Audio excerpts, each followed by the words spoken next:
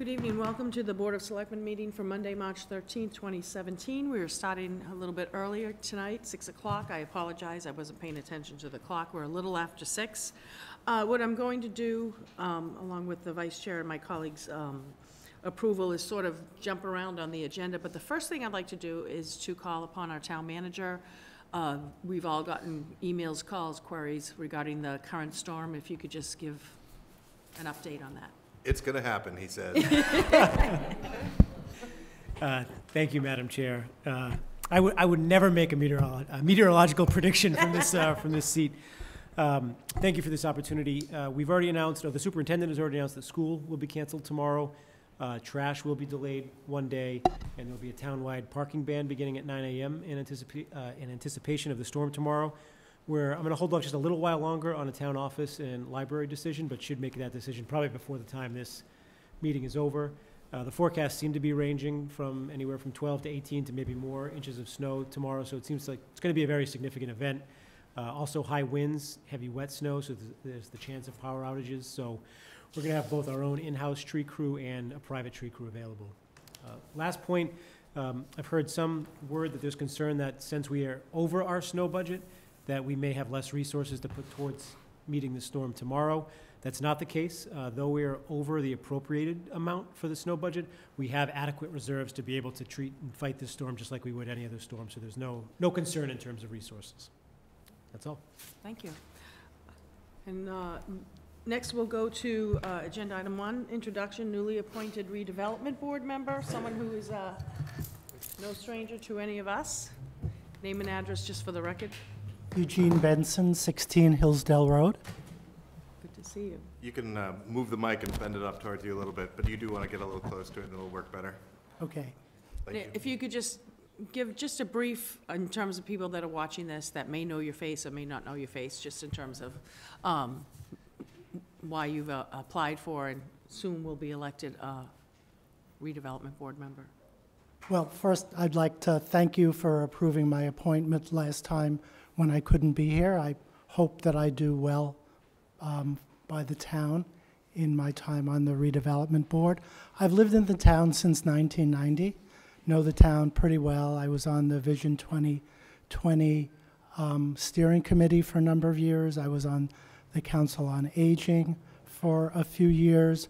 I teach in a planning school. I actually teach planning and land use law, so I have a pretty good familiarity with the work of the redevelopment board, and I have a real interest in making sure that it carries out the master plan that the town had adopted and does it in a smart way. That's very brief. Thank you. And I'm not sure, I think Mr. Dunn maybe made the motion. I'm not sure. I don't even remember. We've already sort of pre-approved to bring you in. And once again, thank you for volunteering for this position. You served in so many other capacities that we couldn't begin to thank you enough. And having worked with you in the past, I know you'll truly be an asset in terms of the different redevelopment and other issues that are coming up before various boards and commissions in the town. And I really do thank you, because I know this is, once again, a kind of intense time commitment, volunteer time commitment, and definitely do appreciate that. And thank you for coming in. Well, thank you, everyone. Next, if I could go to agenda item 8, an appointment to the Equal Opportunity Advisory Committee. Lori Lennon, term to expire December 31st, 2020. If Lori's here, if you could just say your name and address for the record and a little preamble. Sure. My name is Lori Lennon. I live at 147 Palmer Street. I moved to Arlington about 2 years ago with my daughter, Kira. I work at Northeastern University. I'm a science communications person, and I also serve on the diversity committee at my university. Is there a motion, Mr. Dunn? Move approval. Second. Moved by Mr. Dunn, seconded by Mr. Byrne. Mr. Dunn? I loved your resume. I thought a lot of the communication stuff is going to be really helpful, because I think a lot of the work of this committee is sharing messages that the town needs to have here. And so thank you very much. Great. It's an honor. Thank you. Thank you. Thank you. Any further questions on a motion by Mr. Dunn, seconded by Mr. Byrne? And thank you, Kara, for coming down. If not, all those in favor say aye. Aye. All those opposed? Unanimous vote. What do you think, Kara? We did okay? Thumbs up? She's like, Mom, I want to go home. Get me out of here. My kids did the same. Thank you. Now, with my colleagues' also approval, we will move to the warrant article hearings. Articles for review first. Article 11, the bylaw amendment, residential construction, open evacuation and demolition. Activity regulations, we have actually 4 sort of in the same vein, 11, 12, 13, 14. I don't know if Mr. Chapdelaine would like to. Yes, thank you, Madam Chair. If it suits the board, I think we'd like to speak to Articles 11, 12, 13, and 14 collectively. I'll provide some brief introductory remarks. Town Council Heim will walk through the details and the technical aspects of the proposals, and then several members of the Residential Study Group are here to share their thoughts on the process and the proposals that are before you tonight. So briefly, I think the board will recall that at last year's town meeting, there was a great deal of discussion on various zoning topics in regards to residential zoning. The outcome of those discussions was a resolution or a vote of town meeting for the town manager to create a study group to look at issues of residential zoning and the impacts of construction in residential neighborhoods. That led to the formation of this residential study group, which had a mix of citizens, people from the real estate industry, construction industry, and various interested parties, as well as town staff. The group has met, I actually don't have a count, but it has to be over a dozen times since the fall through the winter, has done a great deal of work, both in the meeting setting, has toured various sites of construction at various points in the construction process, excavation, construction, completion, talked to abutters about their feelings about the process of construction. The group has also performed or issued a survey to those who have lived near construction sites and redevelopment sites to get their take on the process. And one thing that I'll speak for myself in saying is what seems to have come out of the process is a feeling that there is legitimate concern about certain aspects of zoning and what is allowed to be built, but more predominantly, there's concern about the construction process and the impacts of that construction process. So you'll see that tonight, much of what is being proposed aims at better managing the construction process. The noise, the sounds, the dust, all the impacts that can come from a construction project.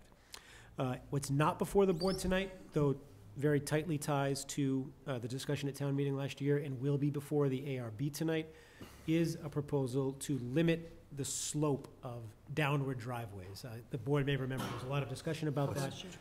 Again, that won't be before the board tonight.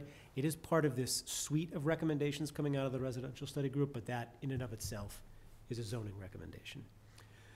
So with that, I'll, if it's okay with the board, I'll have Doug walk through the actual proposals themselves. Attorney Heim? Thank you, Madam Chair. I'm sorry for running late this evening. I just want to echo at the very beginning the town manager's sentiment that the residential study group worked extraordinarily hard and creatively to come up with the recommendations in front of you. I was only there for certain pieces of it, the drafting of warrant articles and then the drafting of the actual motions, but I just want to again commend them on their work to have a very inclusive mindset and to really work on a set of compromises that makes for a functional set of town bylaw amendments to serve these interests. As the town manager said, we have a series of town warrant articles that come together to form 3 separate votes. 2 of them were condensed for reasons I'll get into for a minute. But the first piece of this is about increasing the number of events that would trigger meaningful notice to abutters when certain residential construction activities take place. In the bylaws presently, there's a demolition bylaw that notifies folks within 200 feet that a demolition is going to take place. But if a demolition wasn't part of a project, for example, the Irving Street project that generated a lot of controversy, there was no reason for a notice to go out under the bylaws as they're presently constructed. This would expand the set of things that triggers that notice requirement and also create further detail in terms of what that notice consists of. So first and foremost, the notice would now be expanded to not only demolition, but open foundation excavations, large addition sites, and new construction, so that there's a broader set of things that are being captured. Second, it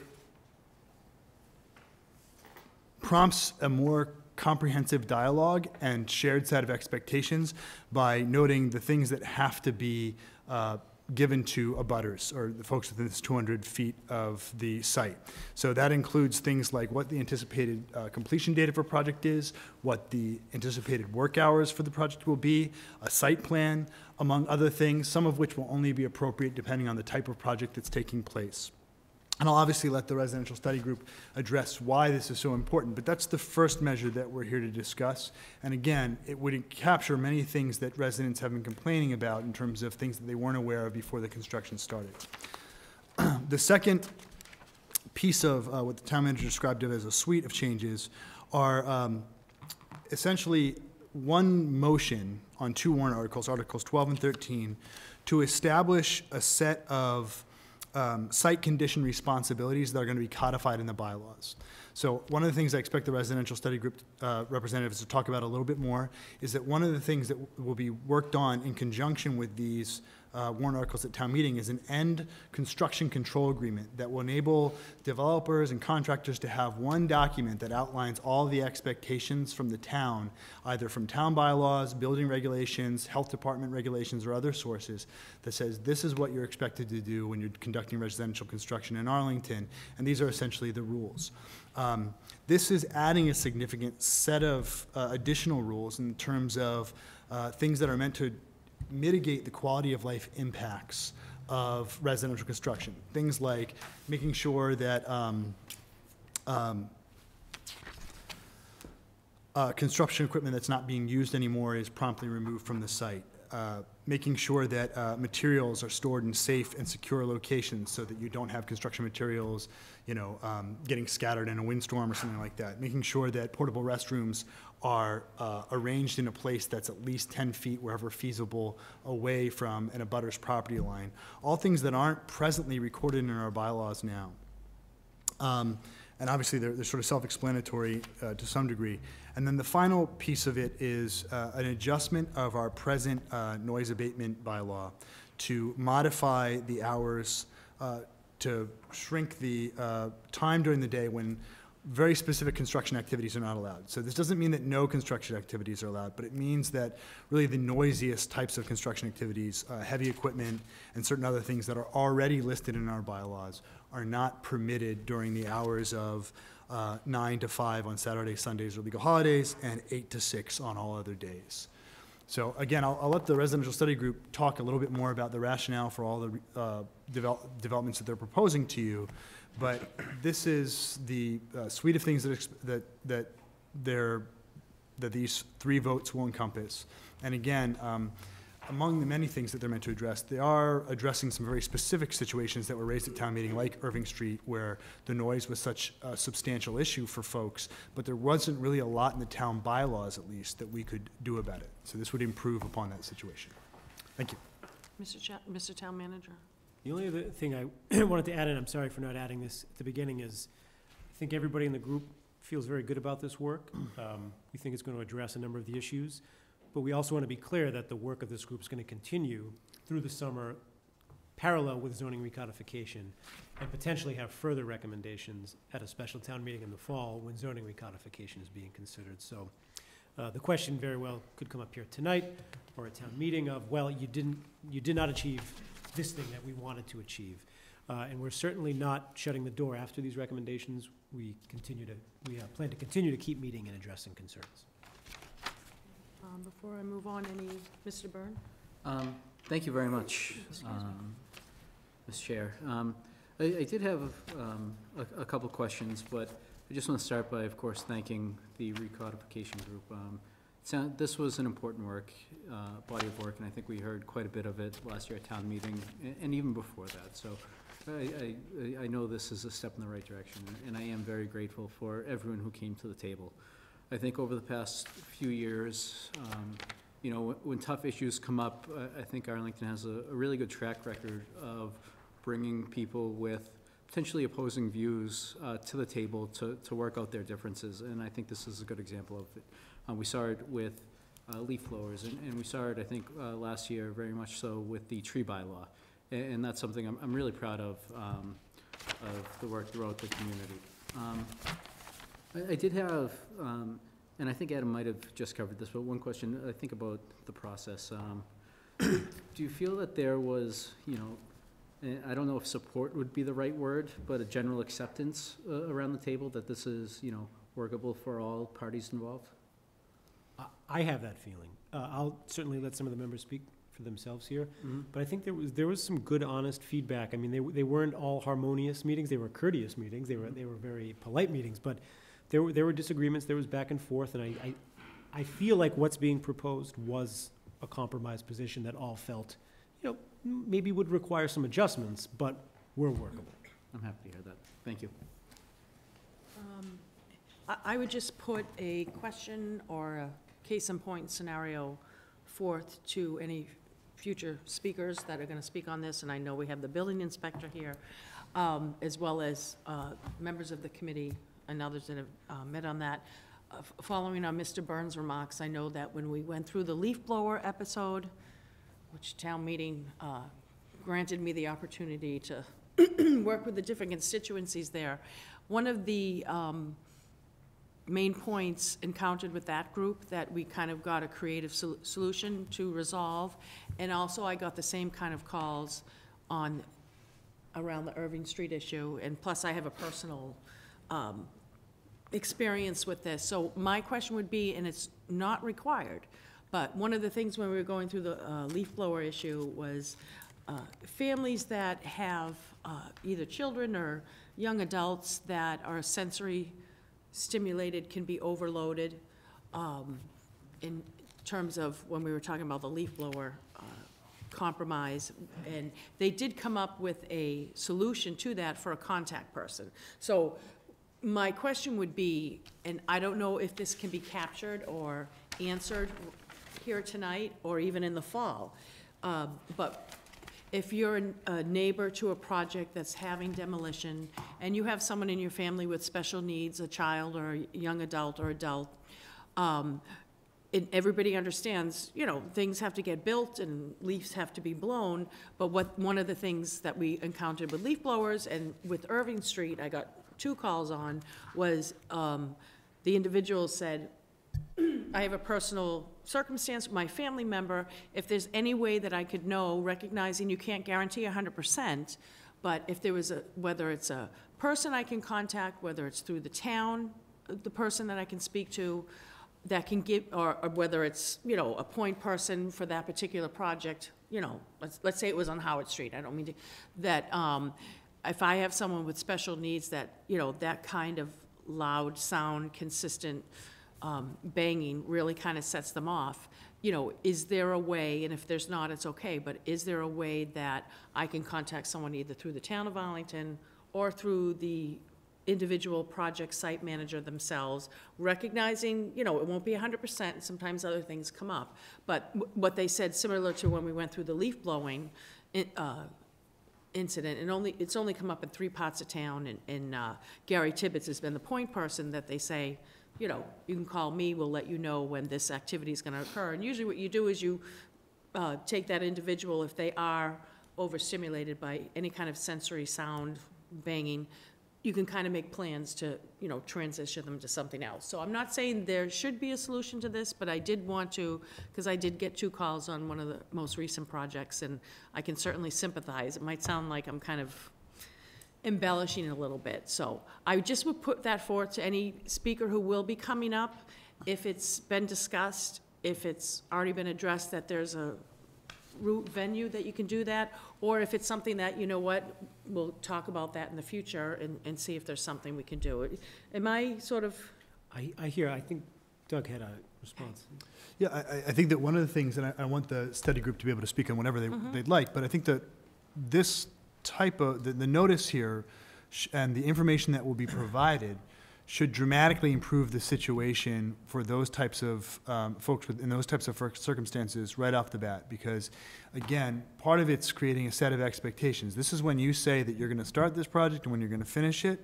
This is when you're saying the operating hours are going to be. This is what you're saying is going to be required for noise abatement if it's going to be appropriate here. And hopefully what that will do is, even if that doesn't fit within the 4 corners of what's strictly required under the notification bylaw, it'll arm somebody with the information to contact the developer or builder and say, listen, this is my situation. I'd just like to be able to contact somebody and have some idea of what I can expect so that I can plan accordingly. Because I think that's part of what happens for a lot of folks with either young children or children with maybe some special needs, is that they just want some clear information so that they can plan accordingly and maybe ask, even if it's not strictly required, for some reasonable accommodations, which I get the sense from our residential study group. A lot of folks feel like there's a lot of developers and builders out there who are going to be sensitive to these types of things if there's a dialogue that can already be established. Okay. Did you? I was gonna, and then Mr. Curo, if I can call on the building inspector if there's anything, and then, if that's okay, Mr. Curo. Yep. Good evening, all. Thanks for having us. Your brother said the bachelor party's going well.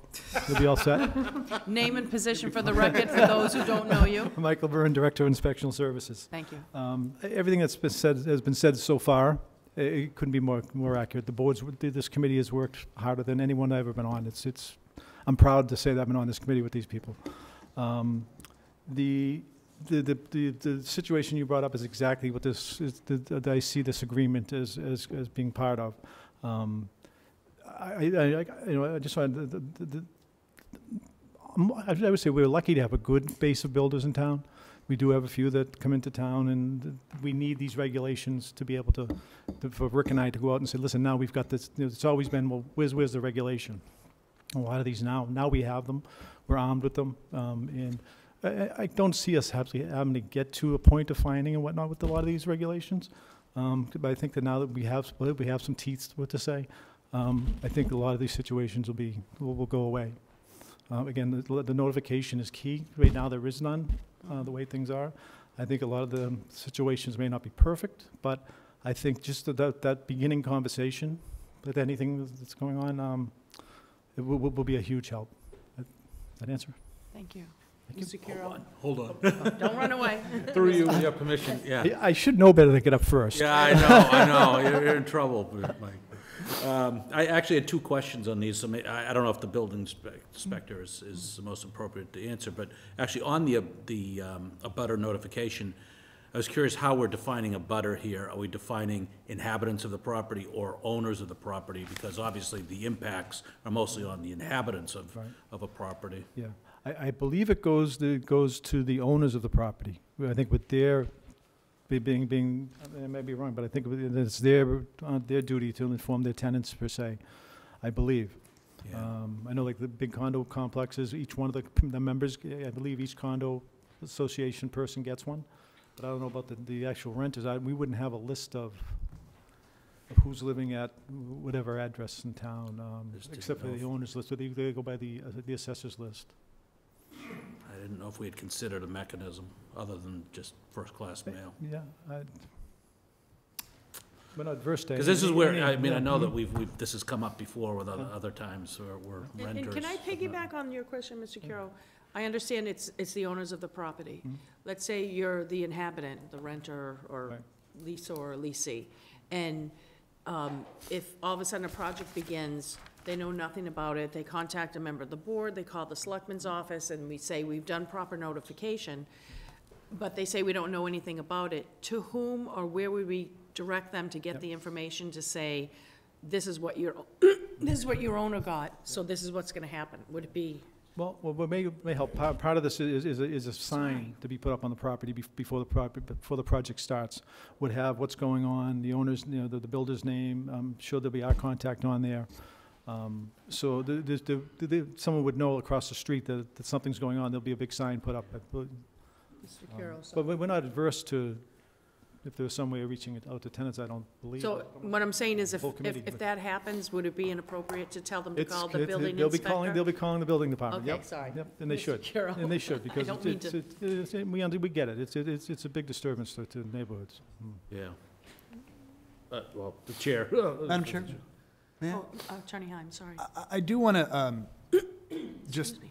say that we are going to work with some functional limitations in the sense that it might present a very difficult situation, not only for builders and developers, but for the town and the Inspectional Services Department to I mean, it seems like it would be easy, but I don't know how easy it is in the sense Yeah. that, when we're trying to keep track of, in some areas, it'd be fairly easy to know, who are renters and who's not, but this is within a 200-foot, zone around the site. So it is going to be somewhat tricky to have the information updated enough that we would necessarily be able to capture all folks who might be in a renting situation, or especially if you've got multiple units in like a multifamily dwelling or something like that. So we may be dealing with some just logistical limitations in terms of what we can do, but I would say that I think a certain amount of responsibility has to be put on landlords to make sure that their tenants are apprised of these types of developments, and that's the information that we usually have on file, both in inspectional services and the assessors. I agree. I agree, except that the absentee landlord probably doesn't have a lot of context about what this even means when they get it, that they should be notified. I mean, it seems that we have a true list and we have a property list, and it should be possible to merge that, and that's not gonna get everybody either, but it gets you a little bit closer. So that's just something that I question. So that was my first question, so if we can kind of mull over whether there's a better solution to that than just the owners, because I'm not feeling completely comfortable with just the owners. Because I understand it's their responsibility, but that doesn't actually help the resident until after the fact.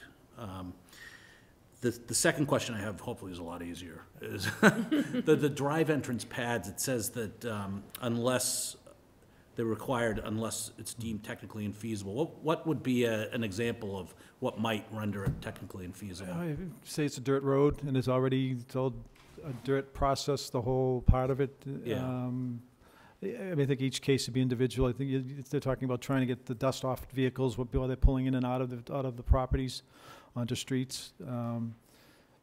So I would think one that wouldn't be if it's all dirt anyways, or something like that. Yeah. Okay. Great, thank you. That's all I had. Questions? Mr. Dunn? Were you going to invite other? Yes. Okay. And now we'll go back to.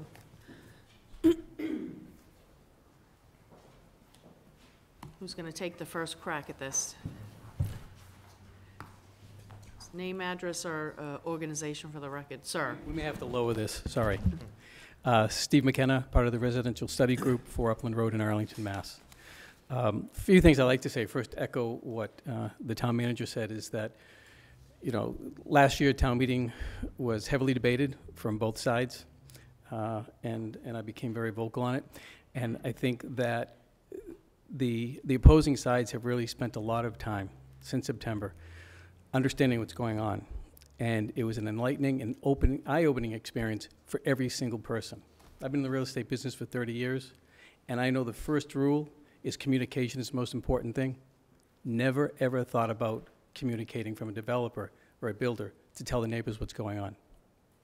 Simple. We realized that from our meetings, our site visits, going out to construction sites, looking at what was occurring, hearing directly from the neighbors, from the abutters, seeing some of the sites. As Mr. Burns said, we've got some really good builders in town. There's some that aren't. There's some that have come in town just once and caused problems. What we came up with is, after understanding that how the communication was critical, we spent time understanding that it deals with mutual respect, communication, and actually this construction agreement is really a good neighbor agreement. The developer needs to go in and understand that what's most paramount is safety, first of all. And you've got construction equipment coming in and out of a site, whether it's during school hours or summer vacation, but there are people living on the street. And if everybody on the site is aware of what's happening and what's occurring prior to the commencement, we realize that communication can make the biggest impact on saving difficult times for the neighbors, difficult times for the building inspector, and difficult times for the builder itself. The other thing that we realized is that we're making decisions and having an impact on every property owner's life and every resident in Arlington. So we spent an intense amount of time putting together a survey that was sent out to over 600 people, in addition to builders and developers. And we got their feedback. Instead of us making the decision for them, we actually got the feedback from who was actually impacting what was happening. And we've just started reviewing a lot of the data coming in, but it was impactful to see that the communication was the most important thing that people were concerned about. It wasn't necessarily what we had been hearing about the size or the look of the houses, but was just telling me what's going on. So some of the things that we've looked at was understanding the process and looking at it. We have developers, we have real estate people, we have a lot of people that have been vocalized against a lot of the development in town, and we spent time understanding and correlating the information. So the construction agreement is intends to put a lot of responsibility on the builder, the developer, to be not only courteous, but to really have an eye-opening experience of what is important within the neighborhood. And as Mr. Byrne had mentioned, if they don't adhere to these, there's fines that will be imposed. But one of the biggest things we looked at right away was that when a permit is sent in for an application and it's submitted to the building inspector, within 7 days of that permit being just filled out for the application, so the permit's not given, the application is submitted, that builder then has to notify within 200 feet everybody of what they are planning on doing. And this involves a site plan, a time frame of when they think construction is going to start, how long it will take, the process. And we think that this is something that is going to ease the worry and concern of a lot of people. There's also additional items that we've put as far as restrictions, as far as keeping the site clean, keeping the neighborhood clean with you talked about the pad and so forth. We're looking into the noise situation and a lot of other things. But the fact is that this construction agreement really encompasses a lot of the concerns that we've heard from everyone throughout the neighborhood and within the town. And we don't see that there is any reason that any reasonable developer would not accept this, understand this, and adhere to it. Any questions? Thank you. Thank you. Thank you. Who's next? Name, address, or affiliation for the record? Winnell Evans, I'm a town appointee to the residential study group. And I don't have a whole lot to add to this, except just to emphasize again how important we felt that communication was, particularly after we made our site visits in the fall. We went to Oakland Avenue, Kensington Park, Park Street, and I think that was all of them. There might have been one more. But neighbors saw us and descended on us. And it really kind of drove home how eager they were to have somebody to talk to and somebody to hear their concerns. You know, one man on Oakland Ave had lost a tree because he didn't know when construction was going to be beginning and hadn't been able to communicate with the builder, and the roots were cut and the tree died. I have an acquaintance who came home after a one-week vacation to find a pit beside her house. You know, the house had been demolished, she doesn't know what's going on, et cetera, et cetera. So we came to really hear how important it was for people to know what was going on. And I agree that I think that this is going to assuage a lot of concerns. But I do also want to emphasize that this is going to be good for builders as well. As Mr. Burns said, and a couple of other people have mentioned, it puts everything into one document for them. So they're not having to do a sort of a piecemeal research project into what they need to do. It will also limit, for their benefit, the period of time in which an abutter can bring an appeal against their permits. So it does have some significant benefits for the builders. We have based this on agreements that are in place in some other communities, so we really looked into what's out there and what's working and what has been accepted. So I hope that everybody will get on board with this. Thank you. Thank you. Good, you ducked. You learn eventually. Good evening, Joe Barr. I'm a resident at 24 Park Street. Actually, believe one of the houses that the residential study group looked at. Well, I don't know, favorably or not. And I'm the co-chair of the Master Plan Implementation Committee. And all of this work, although it's a tremendous amount of work that they've done, more work than we've done on this issue, but it sort of has genesis from the master plan and from the MPIC. And so I just wanted to speak briefly on behalf of the MPIC to say that, you know, we have reviewed the work that they did.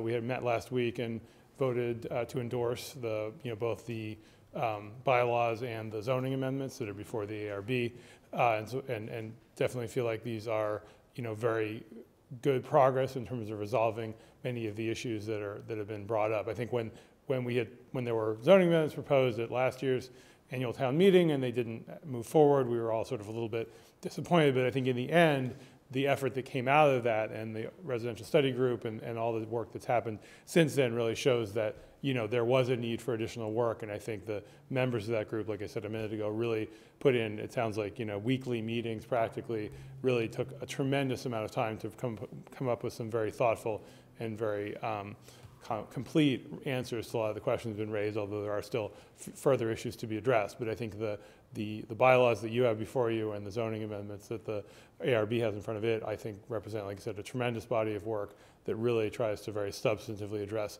the issues that have been raised by the community while protecting and trying to address the interests of a range of different stakeholders. So the MPIC is extremely supportive of that work and very happy to see it moving forward and look forward to, you know, further progress in the master plan. But this was a huge issue that was in there, and I think the fact that we've come up with some, you know, sort of consensus recommendations is a testament to all the hard work of the study group members.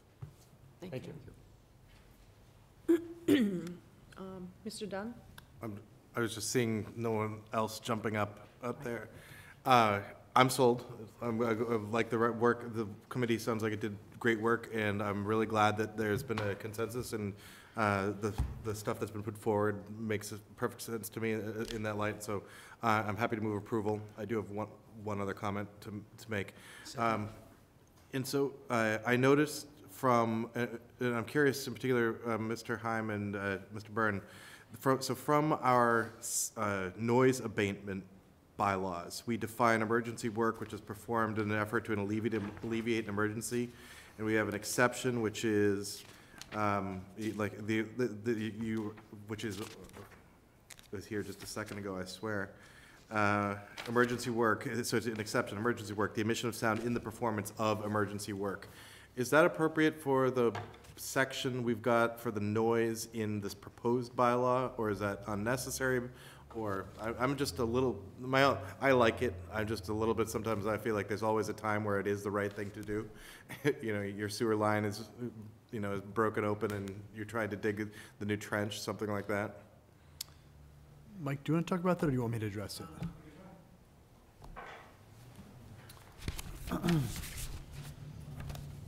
Evening again, Michael Byrne, Director of Inspectional Services. I think, I don't have it in front of me either, but I believe the language is more for the gas company, the water company, you know, the water department. The noise abatement, you mean? Yeah, yep. for those are considered the emergency parts. I wouldn't think putting a sewer line to a new house would be an emergency. Okay. So I don't know if they overlap, or I know we weren't trying to rewrite the entire zone, the Yep. town bylaw. And I don't know if that's, I think that might fall in that category. Okay, so you can make the case then that under construction, residential construction, there's never an emergency. I don't think And if there's- there's something else, we would count it under. I think so. Okay. I think so. I'd have to see it. You answered my question, thank you. Okay. Anyone else?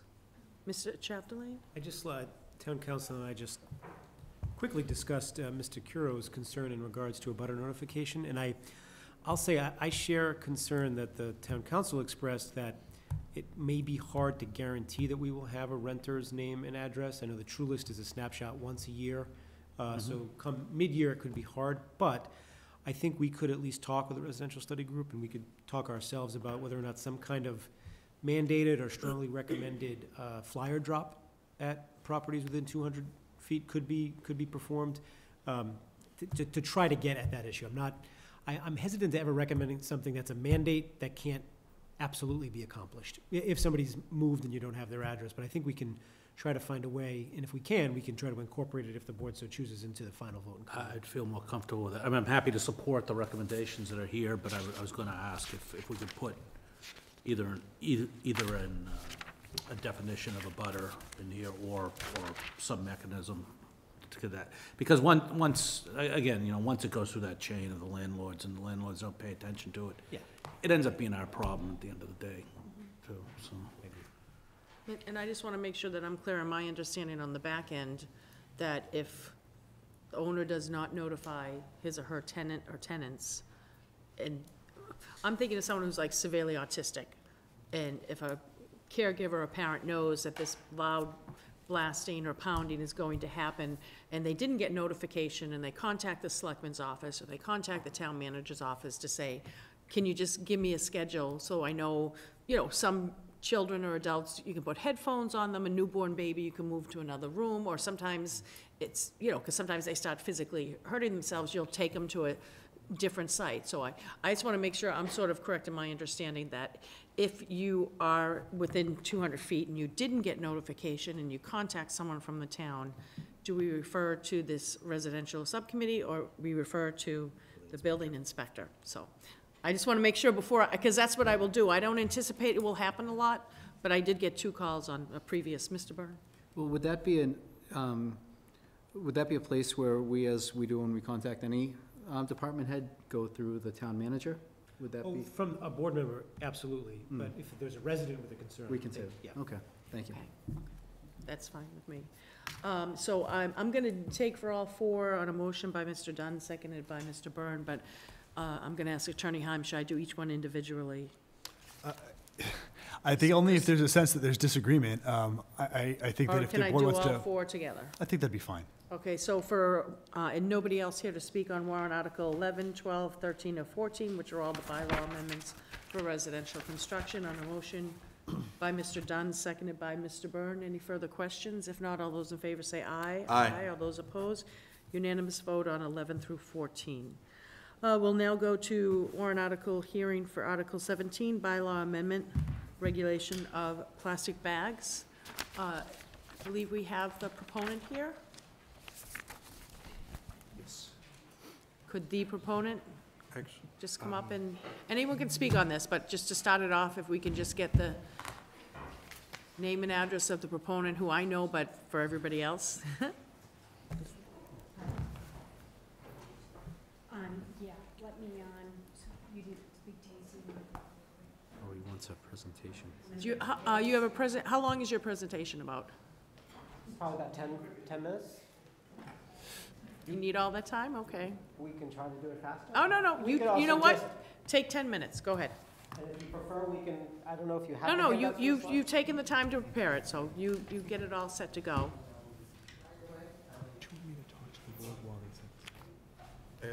Yeah, Madam Chair, perhaps town council could provide the background work he's done while we try to get the audio. Why don't we do that? So you can get the presentation set up to go, and if I could call an Attorney Heim? Thank you, Madam Chair. While I won't speak for the sort of rationale and purpose behind the bylaw amendment proposed by these folks, I will note that they worked very proactively with my office, as well as with some other town officials, to try to develop a feasible proposal to address the concerns that they're raising.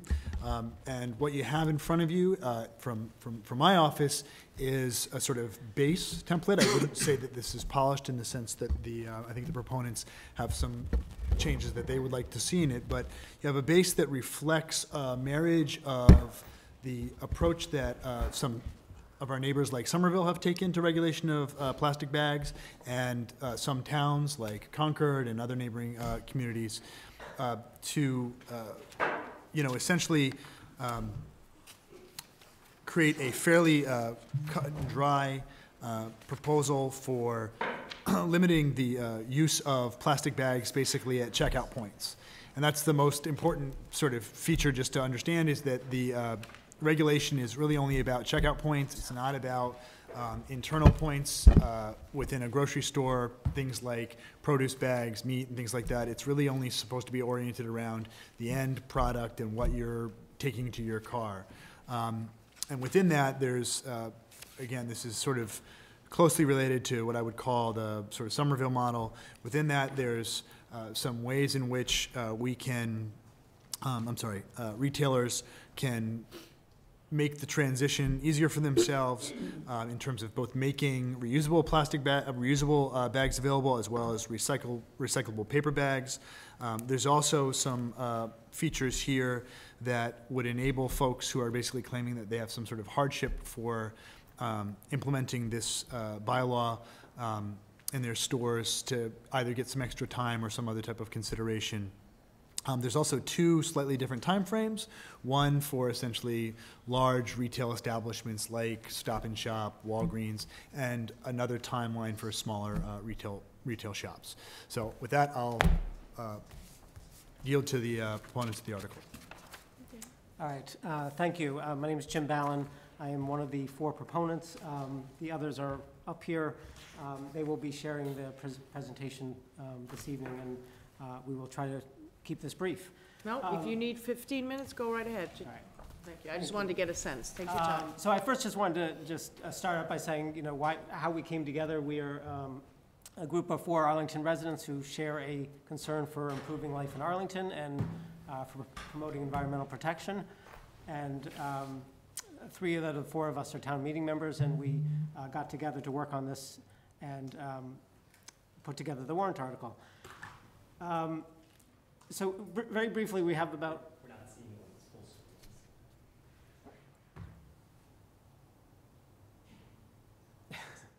screen.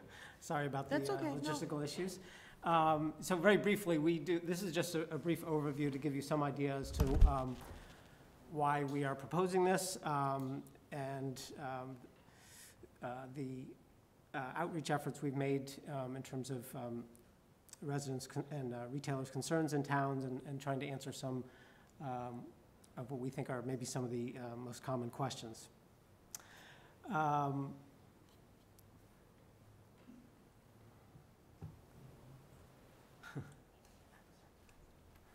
go back one. Is that okay? All right. So very briefly, what would the proposed bylaw do? I think Town Council did summarize this already while we were getting set up here, so I don't need to spend a lot more detail on it. I think it's pretty straightforward. We were initially looking at the Somerville model, which is to ban plastic bags provided at checkout in retail stores and restaurants in Arlington. There would be an exemption for any kind of paper bags, as well as many different kinds of plastic bags, which are shown here. Essentially, that includes things like newspaper bags, produce bags, dry cleaning bags, any kind of prepackaged foods or meat, plastics that wrap meat. The detail, so the Somerville model we thought was among the many that we looked at, we thought was pretty straightforward and it did basically what we were looking for. I think when we looked further into this issue and with a great deal of assistance from the assistant town manager, who I think wrote up a summary on his research. He did a lot of work in terms of contacting other towns that have implemented bans. And we benefited from his research. And one of the issues was sort of to tweak what we'd recommend the definitions be for reusable bags. So modeled more closely on what Brookline did. Brookline had a ban, has had a ban for a number of years, and they found a couple of sort of loopholes, I guess, that allowed different kinds of plastic bags to be used that they didn't intend. So we've tried to adopt, or propose some revisions to the draft bylaw to address what we think were some of those issues that Brookline discovered, and we would like to take advantage of what they learned in their process.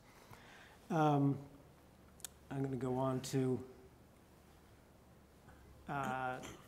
again, just very quickly, it's fairly obvious that plastic bags are extraordinarily common. Over 100 billion plastic bags in the U.S., it's estimated. That's about 2 billion in Massachusetts. That's at least a bag per person per day. The grocery stores typically provide around 20,000 plastic bags per week. So it's obviously a very significant number.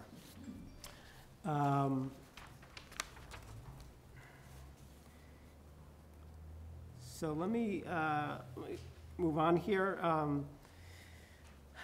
The next question that we have heard many people ask is how common are these plastic bag bans throughout Massachusetts? And I think from the many discussions we've had with people, they're surprised to learn that there are already 42 cities and towns in Massachusetts that have similar types of plastic bag bans.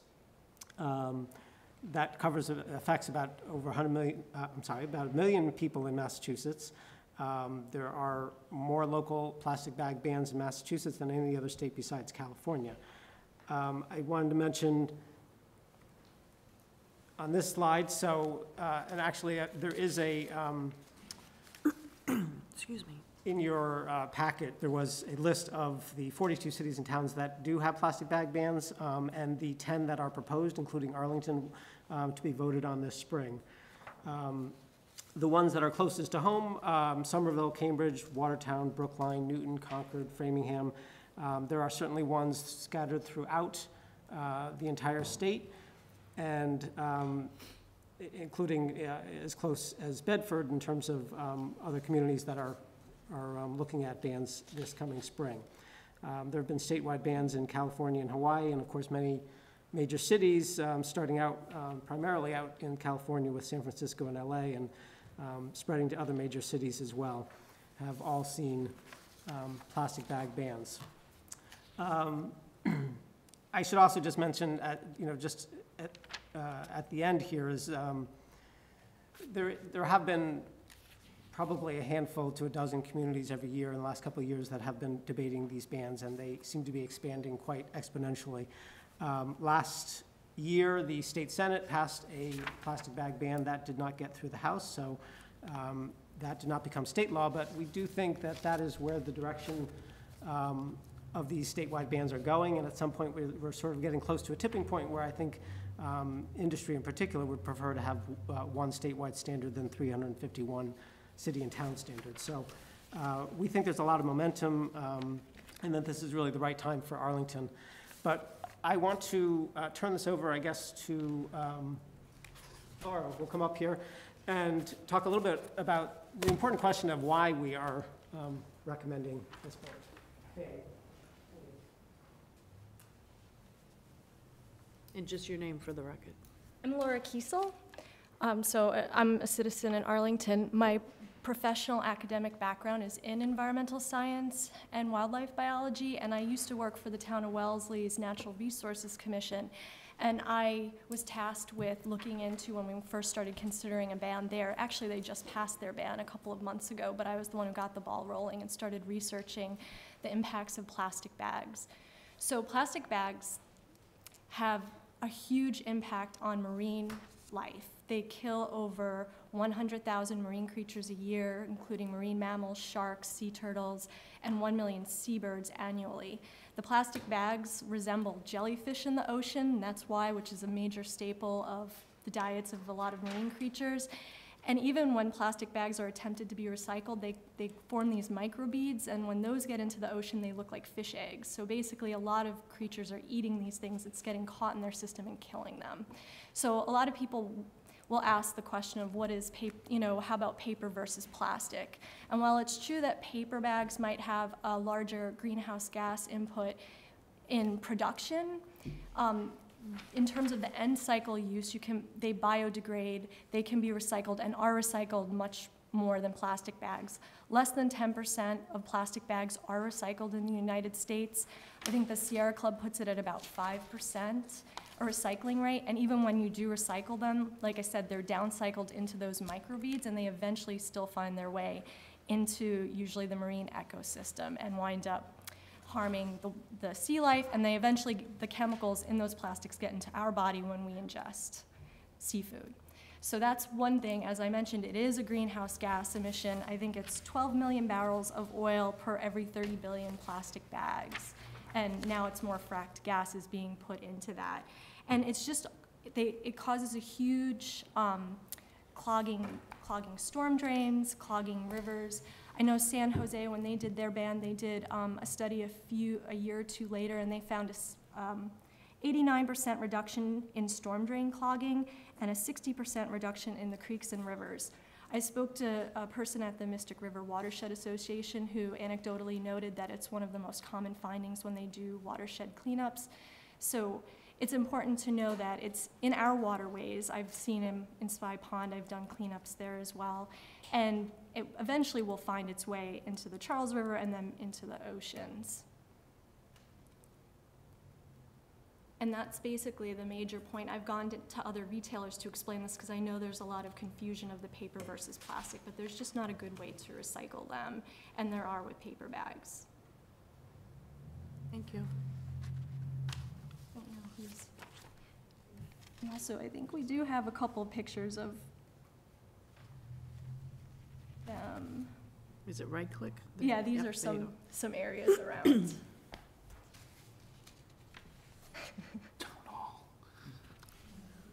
So,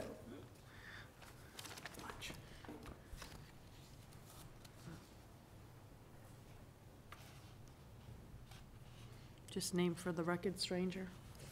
Greg Dennis. So what will this mean for consumers?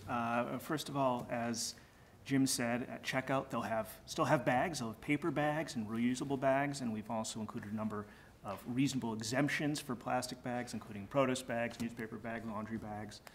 So there's still going to be plenty of bags for your pet waste and those sorts of things. And we also don't anticipate any increase in consumer cost. Now, why is that? Well, we do know that the cost per bag for a paper bag is more than plastic, but there are some mitigating factors here.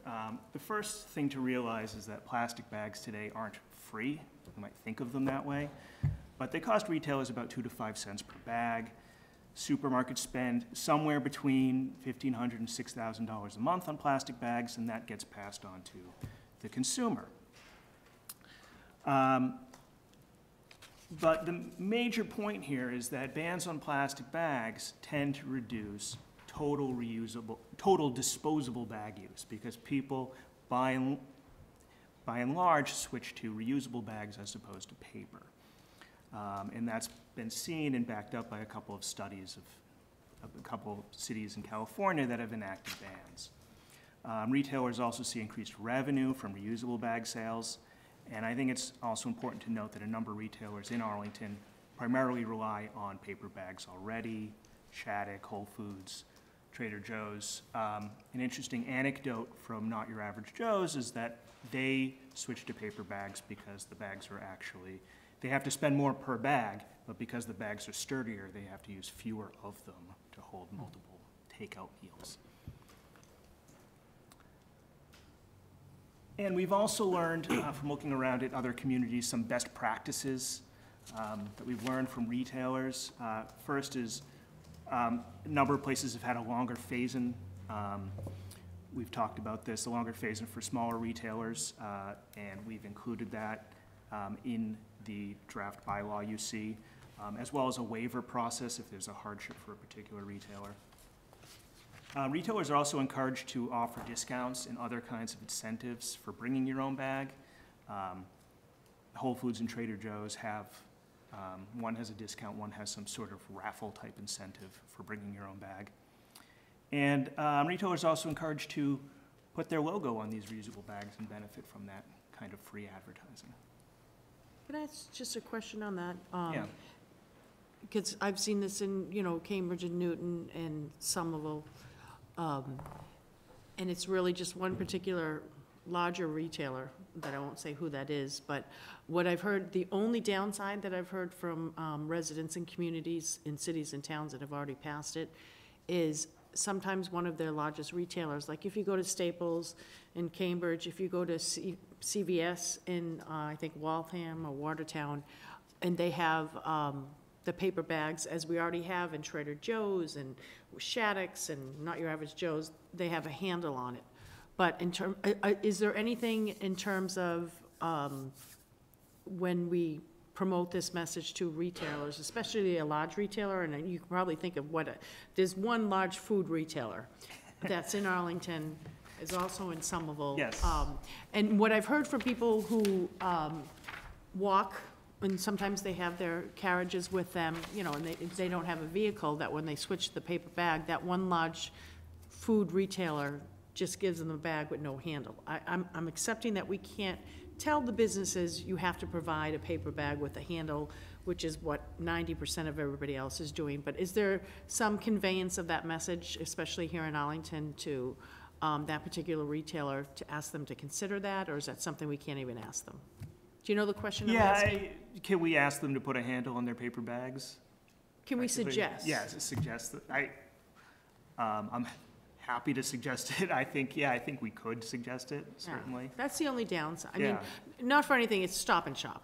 Yeah. And when I've, spoken to people that live right by Stop and Shop in the projects, or elderly residents who, walk to it, and some of them have carriages so they can put it in there, but a lot of them carry, that's their big thing.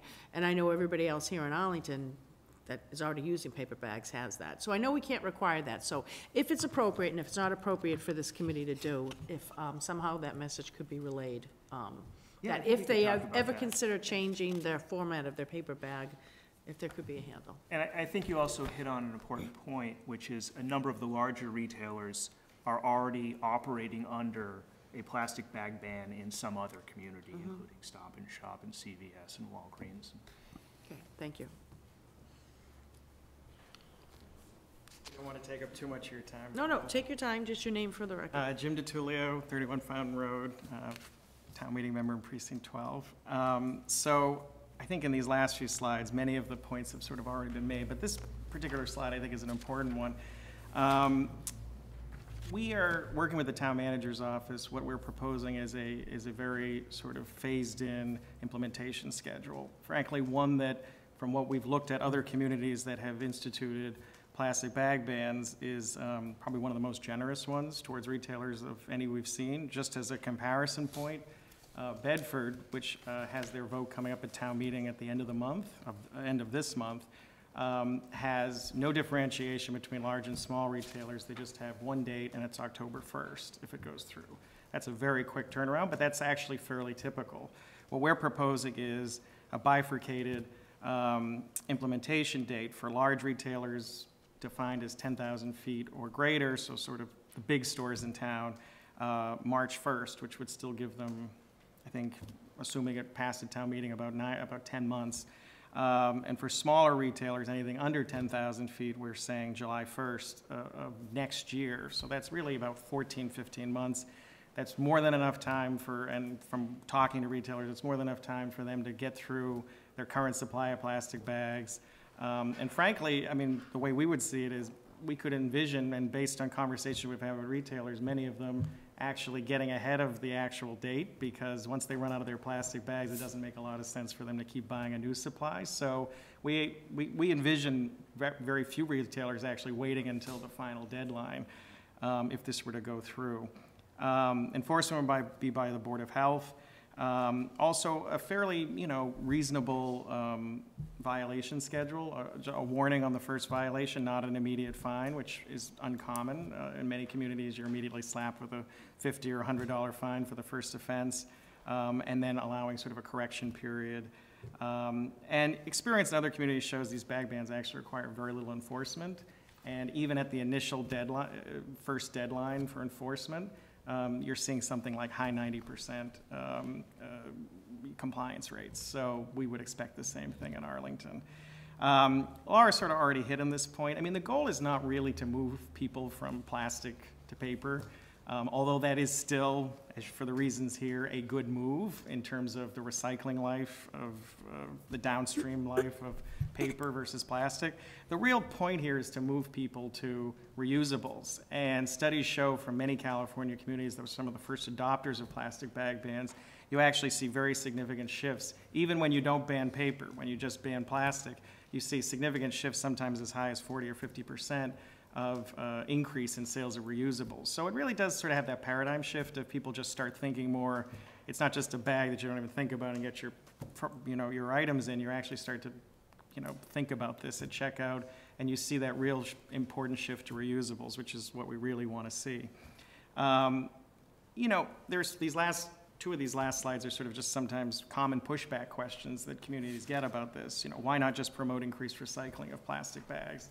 As Laura said, the recycling rates are abysmally low. I mean, 10% is actually the high rate. The Sierra Club puts it at like 5.2, I think, or 5.3%. And no matter how much retailers try to sort of put the bag recycling bins out front, they don't ever, the recycling rate never gets really above 5 to 10%. And we expect that it would remain low. The other thing that comes back to us, actually on both ends of this debate, is some people say, why can't you be like Cambridge and also put a fee on paper? At the other end of the debate, some people say, well, why are you banning plastic bags at all? Why can't you just put a fee on the plastic and let people decide whether they want to pay for it? These are great questions. What we discovered in our research, we didn't know the answers when we began this exercise, but what we discovered in our research is actually the Attorney General's office, for a very complicated legal reason, which we don't have. We probably need an hour to analyze the legal opinion, but you actually are not allowed under Massachusetts law, if you're a town. It's a different standard if you're a city, hence why Cambridge is able to do it. But you're not allowed to impose a fee on paper or plastic. You can, however, do a full-fledged ban. As I said, it's a complicated reason, but we have to follow the Attorney General's office here. Why would this be good for Arlington? Laura and others mentioned this, reducing litter. Those photos of the bags around town, that was taken in a single 15-minute drive down Mass Ave, including the bag right outside here in the tree on Town Hall. So one didn't have to look very hard to get about 5 or 6 examples in a 15-minute period. Reduces storm drain cleanup costs, better for curbside recycling, reduces the carbon footprint, beautifies the town, and puts us really a key part of the environmental leadership on this. I mean, a statewide ban, all bets are that it's coming in 5, at most 10 years. Our retailers who really get ahead of this, and consumers in town get ahead of this, and chances are the statewide ban, which passed the Senate, Senator Donnelly voted for it when it passed the Senate a year ago, ultimately is probably pretty close to where the ban is going anyway. And who supports this? I mean, we've done a fair amount of, I would say actually a fairly extensive amount of outreach. Arlington Recycling Committee unanimously endorsed it. The Arlington Board of Health just last week unanimously endorsed it. A statewide group, the Sierra Club, but also local groups like the Mystic River Watershed Association, the Friends of Spy Pond Park, as well as some business owners like Arlington Centered. Arlington Centered came to our attention because they have a location in Somerville, and they said we were able to adapt there and it really wasn't any problem, and we wouldn't see a reason why we couldn't do it here. We've also done extensive outreach to businesses. I think we've talked to maybe 24 businesses among the 4 of us. And we've gotten a range of opinions, but really no one stating outright opposition. It's sort of been everything from, hey, yeah, that's a great idea and we would adapt, to some shrugs, sort of like, okay, fine, that's sort of the way these things are going. And really no one vociferously opposing. And in fact, many businesses were quite open-minded and open to the idea. So we really have tried to have those conversations, which many of you who we talked to had suggested we have, and it's generally been a good conversation.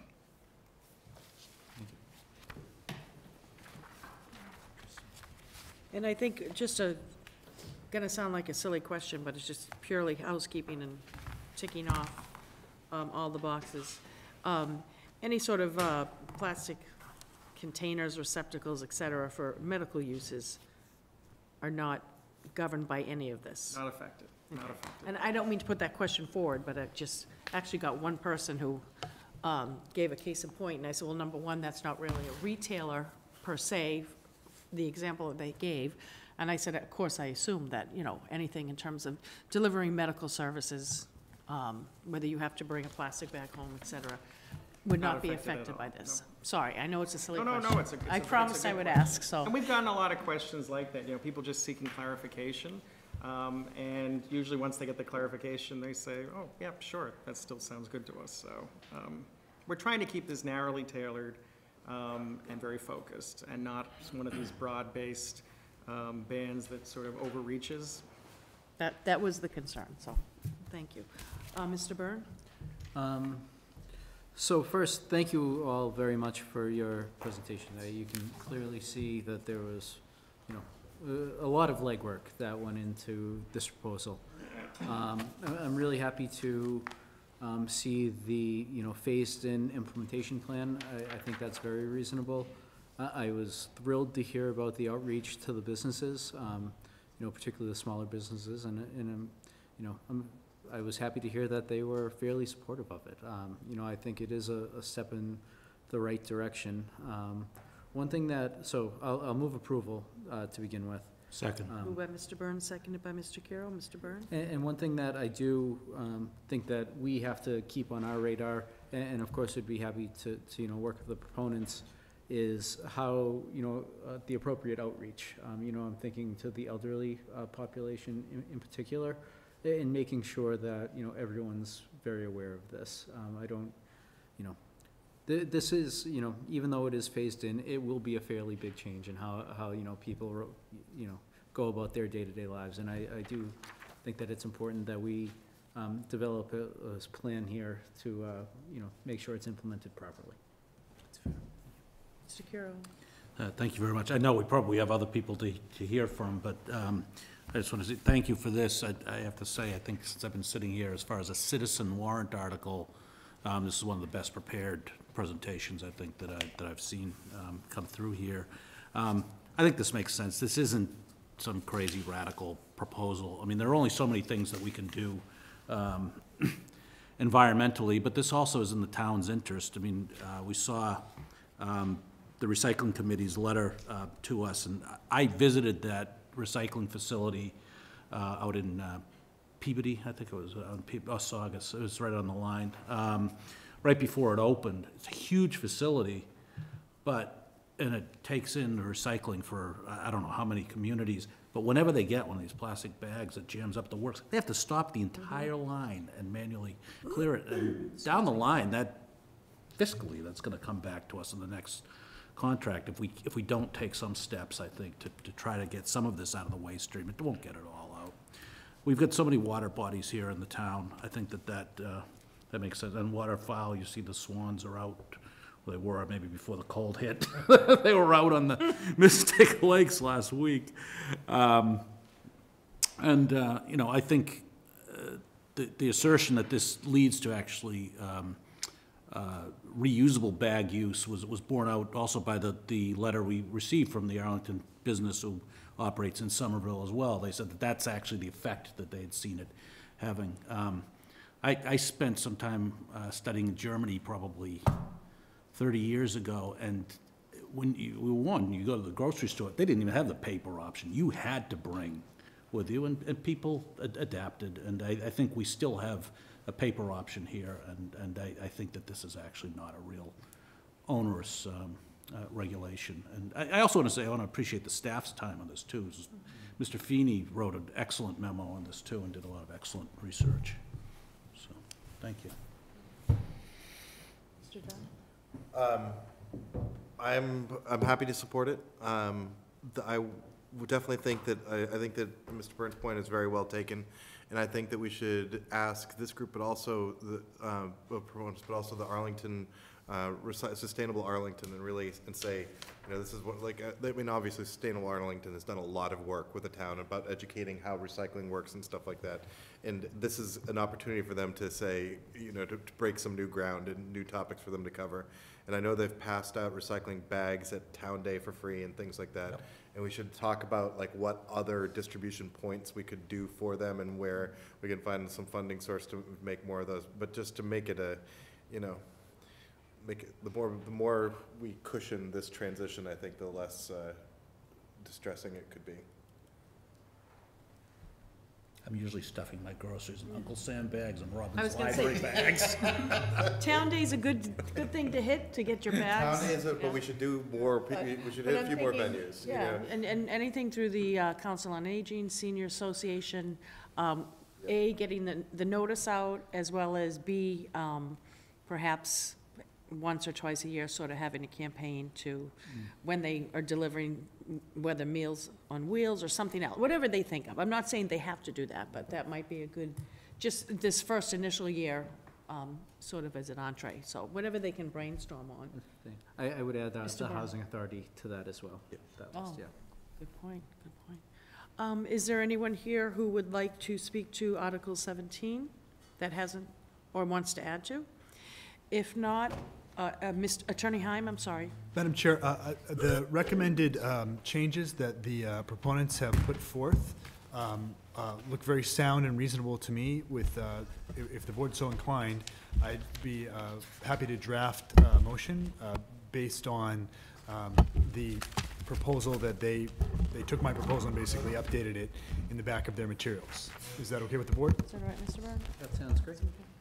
Thank you. Okay. A motion by Mr. Burns, seconded by Mr. Curo. Any further questions or comments? If not, all those in favor say aye. Aye. Aye. All those opposed, unanimous vote.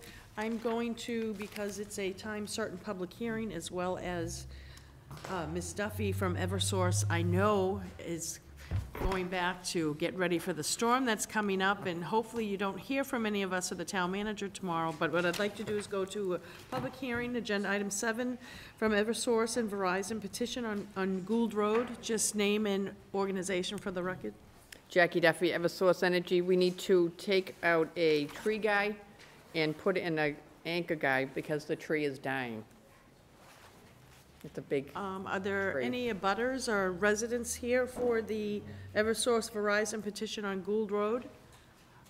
Motion by one of my colleagues. So move approval, Mr. Curo. subject to all conditions set forth. Seconded by Second. Mr. Dunn. Any further questions or comments? Thank you for being here tonight. I know Thank you. Any you're lights issues, just you're Diane has ramping my up. number, just Yeah. text me. We'll make sure. On a motion by Mr. Carroll, seconded by Mr. Dunn. All those in favor say aye. Aye. Aye. All those opposed, unanimous vote. Thank Be you. safe. Thank you, Jackie. And now, with my colleague's permission, we'll go back to the warrant article hearings. Article 26, is that where I am, Mr. Dunn? We just I- finished plastic bags, so we're I on. believe I just closed that window by 26. mistake. Yes. Article 26. 26, acceptance of legislation, establishment of a parking benefits district. I should turn this over to Mr. Chapdelaine? I'd be happy to introduce it. Thank you, Madam Chair. Members of the board, this would be perhaps one of the last big pieces of fully implementing the parking management plan at Arlington Center. You may recall that we've long talked about wanting to reinvest portions of the parking revenue from the new parking meters on the street back into the business district. We had talked about certain creative ways to be able to do that in the absence of there being a statutory ability to clearly create a parking benefits district. However, the Municipal Modernization Act allows for the actual creation of a parking benefits district. So with the approval or acceptance of this legislation, from an accounting perspective, the comptroller is here, and he and I, along with the deputy town manager, have been working on this. This would really be set up as a sister fund or a sub-fund of the parking fund that we created at the fall town meeting, except the proceeds contained in this fund would be directly invested back in the business district. It could be things as simple as more regular street cleaning, snow plowing, beautification, or could be more significant, long-lasting things such as street improvements or just general infrastructure improvements. The plan I would be putting forth, and I'll be bringing this to the Finance Committee on Wednesday, would be that any operating improvements be brought before the Finance Committee as any operating budget would be, and then brought before town meeting, similar to how we bring the CDBG budget before town meeting for endorsement, and then any capital improvements that would be spent out of this fund would follow the same process through the Capital Planning Committee, Finance Committee, and then the town meeting as well, so that we would have governance over the expenditure of funds. And when you say business districts, as defined by zoning or as defined by sort of common practice of Warren, Broadway, Mass Ave, Summer? This is actually, wherever the meters are, defines the parking, the I missed that. geographic limits of the parking benefit district. So here, it would be Arlington Center. Basically, the limits around where we have the street metering. Mr. Byrne? Yeah, so, I am very excited about this warrant article. I don't want to speak for the Implementation and Governance Committee, but I think that they are as well. So this is, these are allowed in other states, and of course, now that they're allowed here, I think we'll see more of them. I'd bring your attention to a parking benefits district that formed in Old Pasadena, California. All right. And, it was I don't want to say very similar to Arlington Center, but I think they had quite a few vacant properties. I think that it was, could have used some improvements. And after a parking benefits district was formed, the property tax revenue tripled and the sales revenue quadrupled.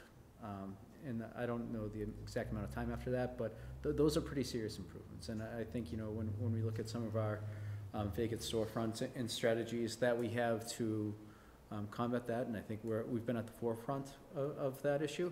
I think that this is another tool in the tool belt that will help us see some change there. And I don't want to speak to projects, but I'm very happy that there's a potential for very minor changes such as improved lighting or even bigger changes as a, you know, improved configuration of the whole center. So I think that there's quite a few options, and as you know, the Parking Implementation and Governance Committee is meeting regularly, and I think that that group will continue to be involved in these discussions as, you know, if this is implemented and, you know, we're allowed to continue this work. So, thank you. Is that a motion to approve? It certainly is. By Mr. Burns, seconded by Second. Mr. Kuro. Mr. Dunn? A couple questions. So, Adam, I think you explained this, but I just wanted to clarify.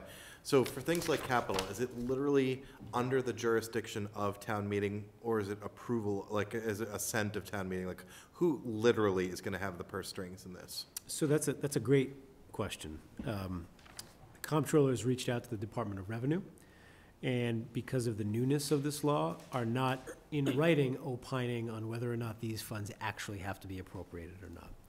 So we are currently pursuing this course where we bring it before town meeting for endorsement without further word from DOR. I'm sure we will get further word from DOR probably after town meeting. If in the future they wish it to be appropriated, we'll do that. If they continue to say you don't have to appropriate it, I would certainly stay committed to bringing it before town meeting for endorsement anyways. Okay. How much money are we talking a year? I think in this first year, we're probably talking about $50,000 to $70,000 with that in year one, with a chance to grow on a go-forward basis. Thank you. Mr. Kuro? Also very enthusiastic. I think I went a number of years ago to a day-long seminar on parking to the MAPC put on. I think they cited old Pasadena in that too, and it's the first time I had heard of the concept.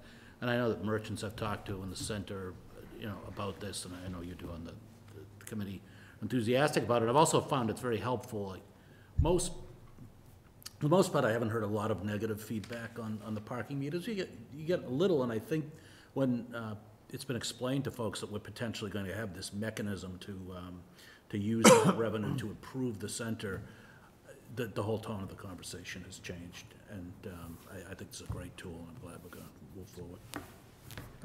Yeah, I'd actually add to that. I think, you know, in many other communities have kind of led with a parking benefits district, and whereas when you start talking about meters, a selling point is that this is what's going to happen with it. Yeah. And I think that it's a testament to the work that's done here in town, and that we haven't really had that negative feedback and haven't really needed to, you know, utilize that, but it is a very good selling point. Excellent. Anyone else who would like to speak on warrant article 26? If not, on a motion by Mr. Burns, seconded by Mr. Kuro, all those in favor say aye. Aye. All those opposed, unanimous vote. We now go to warrant article hearing, Article 29, endorsement of CDBG application. So Mr. Chapdelaine? I will, depending on what Mr. Dunn and Mr. Byrne would like to do, Julie Wayman, the CDB administrator, is here to speak, if you'd like, or if you would like to kick it off with whichever you're comfortable with. Right. Yeah. Bring it. Julie. Just name and position for the record. Julie Wayman, Community Development Block Grant Administrator. I'm just going to be brief. We are here to submit the funding recommendations from the CDBG subcommittee for fiscal year 18. I think you have the report there in front of you, and am happy to answer any questions that you might have. Mr. Dunn? So a few thoughts on what went in. So as you know, so one of the things that the report talks about is the things that you can use CDBG money for, which is just, I think it was worth reminding people of low, moderate income areas. So that means census zones within the town that have low to moderate income. Low to moderate income clientele, so that means where you have an individual or a family who is being served, who meets the criteria regardless of where they actually live. Low to moderate housing, spot blight. I love that phrase. It's just like I try to explain that one to people at work and they look at me so funny. And so that's like a specific place. So all the things that we look at are trying to address some number of those. And so one of the things we talked about in particular, for instance, we looked at curb cuts, which we've been funding for a while, which is the intent of, helping with the in particular disabled persons, but also for, strollers and everything like that. We placed those in census zones that meet the criteria. And one of the questions we had was, are there enough places, having done, you know, dozens and dozens of curb cuts. And Julie brought in Adam Karowski, who put up a map, and we looked at all of the curb cuts in the zones, both in and out, and the answer is we have plenty of curb cuts that need to still be done. And but even beyond that, there are also things like we'll be able to do where, like, the complete streets corridor, so that there's support that we're going to be that are also within the appropriate census tract. So we've got work there. So we spent a fair amount of time looking at that. We are definitely, there's definitely a change that we're making, looking at the rehab housing program, and Jenny's working on some changes in, like, how that service is being delivered, so that there's a change in the bottom line on that one. The public services, which, as you recall, are very carefully limited by our federal grant about how much money we can actually put. We essentially level funded everybody. You know, some of I think there's a couple $100 here or there that went up or down, but fundamentally we didn't get any new applicants. And none of the existing applicants, none of their situations had changed so much that, you know, our math differed significantly. And I guess my last thing to say is that the, you know, press rumors, is I guess the way to describe it, say that Trump's budget zeroes out CDBG. Yeah, and so when we wrote this, we definitely had so we often, when we start doing this process, we often get the letter from the federal government telling us what our appropriation is going to be for this year. And this year they informed Julie that, you know, we don't know when that's coming. Correct. And so we still don't have that letter. We still don't actually know what the amount is. And when we were doing our consideration, we said, okay, you know, what happens if it gets cut? And we'd, like, worked through a little bit of a cut list. I'd say we'd made it down through about a third of the budget, and then basically we said, well, we were not going to worry about it too much. And so if it really comes in at zero, we're going to have a deeper discussion, both like at this group, and the town manager, I'm sure, is going to have to, because there are some of these things that we can't replace. So, Steve, I don't know. Yeah, that covered quite a bit of what I had jotted down. I would just like to definitely thank Julie and Jenny. This, I think, our process here of the subcommittee is really taking steps toward a certain amount of professionalism over the past 2 years, and it's something it's very noticeable, and it's you know, very helpful to us as we have these discussions. I think the curb cut example that Dan talked about earlier is a great example of that, and particularly the collaboration throughout town departments is very much appreciated as well. For the public service and the level funding, that's not something I was expecting going into this conversation, but it's something I think we're all very happy that we were able to accomplish. I think that we know how important all of those programs are to our most vulnerable population in town, and it's something that I was happy that we were able to do. And on to the proposed budget by the Trump administration. I think it further shows his ineptness when it comes to programs that support local governments, and it's something that we'll be paying particular attention to, and we certainly hope that that is not the case. So I think that's everything I have to share here. Thank you. And along that vein, I know we've all gotten, I forwarded on, and I apologize whoever I sent it to, that they have gotten from the National League of Cities and the U.S. Conference on Mayors that spoke to President Trump's vetoing or eliminating the CDBG program. I'm going to leave it to the future chair in April, the CDBG subcommittee members, Jenny, town manager, and others, to sort of look at, when I've gotten those notices, they've been kind of ambivalent. One group is saying current funding and one is saying future funding. So I'm going to leave it to everyone who's been working on the CDBG subcommittee to monitor that, because I'm confused whether it's funding that we anticipate for what this subcommittee and the planning department have already approved, or if it's the following year.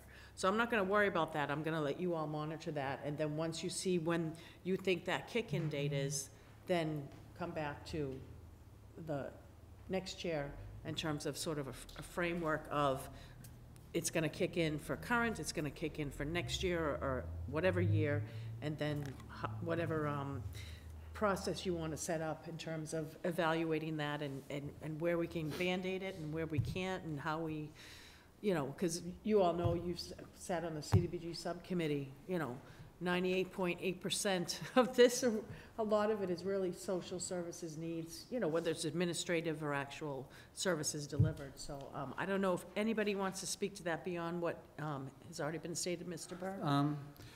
I would, you know, I would add that while it is definitely a, you know, this causes quite a bit of concern. You know, I think the president's budget is an opening salvo that really, you know, is more of a policy statement. And it is something that could change. It might have been, you know, I think that there's maybe less concern around losing federal funding for becoming a sanctuary city, now that we know that he's taking it out. Yeah, he's trying to strip our local funding anyway. But it is something we'll be following, and you know, I think it, you know, it will be interesting to see what happens with, you know, full Republican, you know, Congress, and whether or not they adopt his full budget, but it's something that we'll be keeping a close eye on here. Mr. Carroll. Thank you, and I did want to just, well, first thank Mr. Dunn and Mr. Byrne for ably representing the board, and the manager and Julie for all of your hard work, and everyone else who worked on this. I know these are tough decisions, and I did really appreciate that first page, you know, laying out scenarios if incremental cuts were to come. It kills me to think that this could be our last CDBG vote ever. I can't even believe it, but there are a lot of things I can't believe. There are a lot of things I can't believe. I just want to remind folks too that, you know, about a month and a half ago, we were, you know, we debated about sending a letter or communication or whatnot. And we did send a communication to our federal and state delegations and the governor, just talking about a lot of the things that Arlington does and ways that we partner with the federal and state governments. And we did highlight CDBG in there. So we have kind of put that forward before this news came down that this could potentially be a reality. So that is on the radar. I know Mr. Grillo, you probably remind us all, if he were here, that there was a lot of effort was put into bringing Arlington under the CDBG umbrella for a town to come under that umbrella. It was a big deal, and it's been a big deal to a lot of people in this town. That was Tip O'Neill. Yeah. Helped spearhead it. Julie, did we cover everything? Yes, I believe so. On a motion? Madam Chair, this is a vote that the town manager has a vote. Oh, that's right. I think I have it as a motion by Mr. Dunn, seconded by Mr. No, I think. Motion by Mr. Who makes the motion? I don't The know if a town motion manager. was actually made Oh, yet. okay, all right. Notice, I think I took whoever spoke. Okay, who would like Does to? the manager get to make a motion? Mr. Chapdelaine, would you like to move? Probably best I do. Okay, a motion by So moved. Mr. Second. Actually, sir, I'm going to move that we adopt this budget for the CDBG pending the receipt of a letter from the federal government and make this, you know, recommendation to town manager for their, to town meeting for their consideration. Motion by Mr. Dunn, seconded by Second. Mr. Byrne. In order to accurately reflect in our final votes and comments, should we just take a voice vote or a roll call? Since we're including the town manager. I think a voice vote's fine, Madam Chair. Okay. All those in favor of a motion by Mr. Dunn, seconded by Mr. Byrne, unless there's any further questions or comments, say aye. Aye. All those opposed, unanimous vote, and our vote should reflect that. Mr. Chapdelaine also voted in the affirmative. Thank you, Madam Chair. Thanks, Joe. Thank Julie. I keep saying Julie. Why did I do that? I'm sorry. I have a sister-in-law, Julie. We say Jewel. And we now go to Article 30. Should we take 30 and 31 together since they both involve a bylaw amendment revolving fund, or should we take them separately? They may need separate votes, but I think we can discuss them together, Madam Chair. Okay. Is it Mr. Chapdelaine or our comptroller? Let's see. Or Mr. Attorney Heim? Who wants to start this off and turn over to the next person? Sure. Madam Chair, while I think the comptroller is going to present more specific information with respect to what our plans are once a revolving fund bylaw is created. This is another feature of the Municipal Modernization Act that attempts to simplify the process for the establishment and use of certain departmental expenditures which can be made without further appropriation, especially when they're derived from a specific source of revenues. So right now, our revolving funds have to be reestablished prior to each fiscal year by a town meeting vote. But if we approve a revolving fund bylaw, we'll essentially have a list of what all of our revolving funds are, what their purposes are, and what departments are basically administering them, so that we don't necessarily need to do anything other than annually reauthorize the total amount of the budget.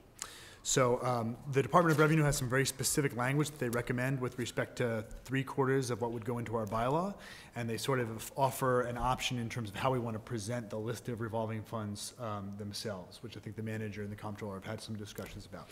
But that's essentially the gist of what we're doing, is we're approving a new bylaw that will go into Article 1 that'll contain all of our revolving funds, and after this is approved by the Attorney General's office, we essentially won't need to have quite as much administration of revolving funds every year at town meeting. Just a procedural question on that. Say 3, 4, 5 years out, every year it's been incorporated if it passes in Article 1. If someone does have a query, would they be directed to, once Article 1 is on the table, to raise their hand to the moderator? Or, I mean, how do they notify if somebody in future years actually does have something that they need information or have a question on? Mr. Chapdelaine? So as I see it, and I'll let town council tell me if I'm mistaken on this, we're still going to basically have the exact same discussion at town meeting as we currently have, except the usage and guidance over the revolving funds will be codified in bylaw. But the data that the comptroller currently provides will still be before the Board of Selectmen every year to reauthorize not necessarily the fund, but the expenditures itself, which is to some degree semantics. Yeah, to be frank, I mean, Arlington follows some pretty good practices with respect to how it administers all of this stuff already. So some of this stuff is a little bit cosmetic, but one of the nice features of it is it will be codified again in our bylaws, which departments have which revolving funds, and we'll really only be talking about the amounts every year. When I say Article 1, I'm sorry, I mean Article 1 of the town bylaws, Title 1. My apologies. So yeah, it'll be before town meeting every year in a similar way, but we just won't have to actually technically reauthorize it. So is it incorporated into Article 1, or is it Title 1? So I'm sorry. What'll happen is now there are initial votes of town meeting, could be decades ago, that say what a revolving fund can be spent on. Then each year we have had town meeting via a vote of this board just reauthorize the amounts. And then if there ever needed to be a change in what it can be spent, there has to be another vote of town meeting changing it. And it's, frankly, I'll admit it, it's a little tough to track what the revolving fund could be spent on, because you have to go find that town meeting vote. It's not in the bylaw. You can't just go look up, there's the revolving fund. You have to go find a vote from 2003, Article 32, whatever it might be. So here we'll have a few things. We'll have right in Title 1 of the bylaws, a list, probably in chart form, private ways to be spent upon X, and just that description. And that will live in the bylaws, and if it ever needs to be amended, we'll have to file a warrant article to amend that portion of the bylaws. However, absent any need to amend that, every year there will still be that authorization to spend that comes before both the board and then town meeting, as has always been the case. I'm trying to be clear. Is that? No, it is, and I'm just thinking of past 3, 4 years. The only one that's sort of a common denominator that fluctuates as well as I get questions on is I don't want to say town hall rentals, but the revolving fund for that, where that isn't so as static as some of the other ones.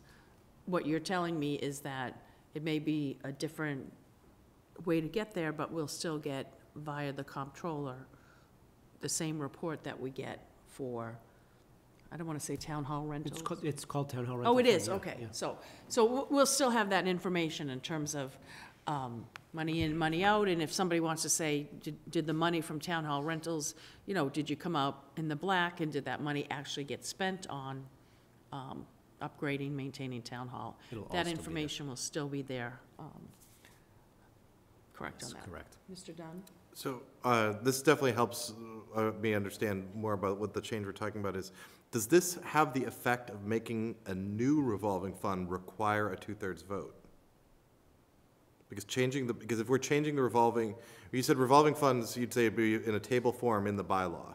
And typically, bylaw changes 2/3, right? No? Only zoning. Majority zoning. See, this is where I screwed up. Sorry. Thank you. It's okay. Okay. Mr. Carroll, did you? Well, I was just gonna say, so my reading of this is, so there's some draft language in here for us to take a look at. But it looks like most of that it doesn't really change much of what we're doing. The real meat is this placeholder down at the bottom, the authorized revolving funds, and it says here that that'll actually specify the reporting requirements for each fund, right? So Correct. That's correct. we could tweak that, okay. Great. If I could ask our comptroller to name and position for the record and try to clean this up for us. I know we've kind of, Sure. I know I've sent it off in different directions. Sure, happy to do so. Richard Viskey, Comptroller.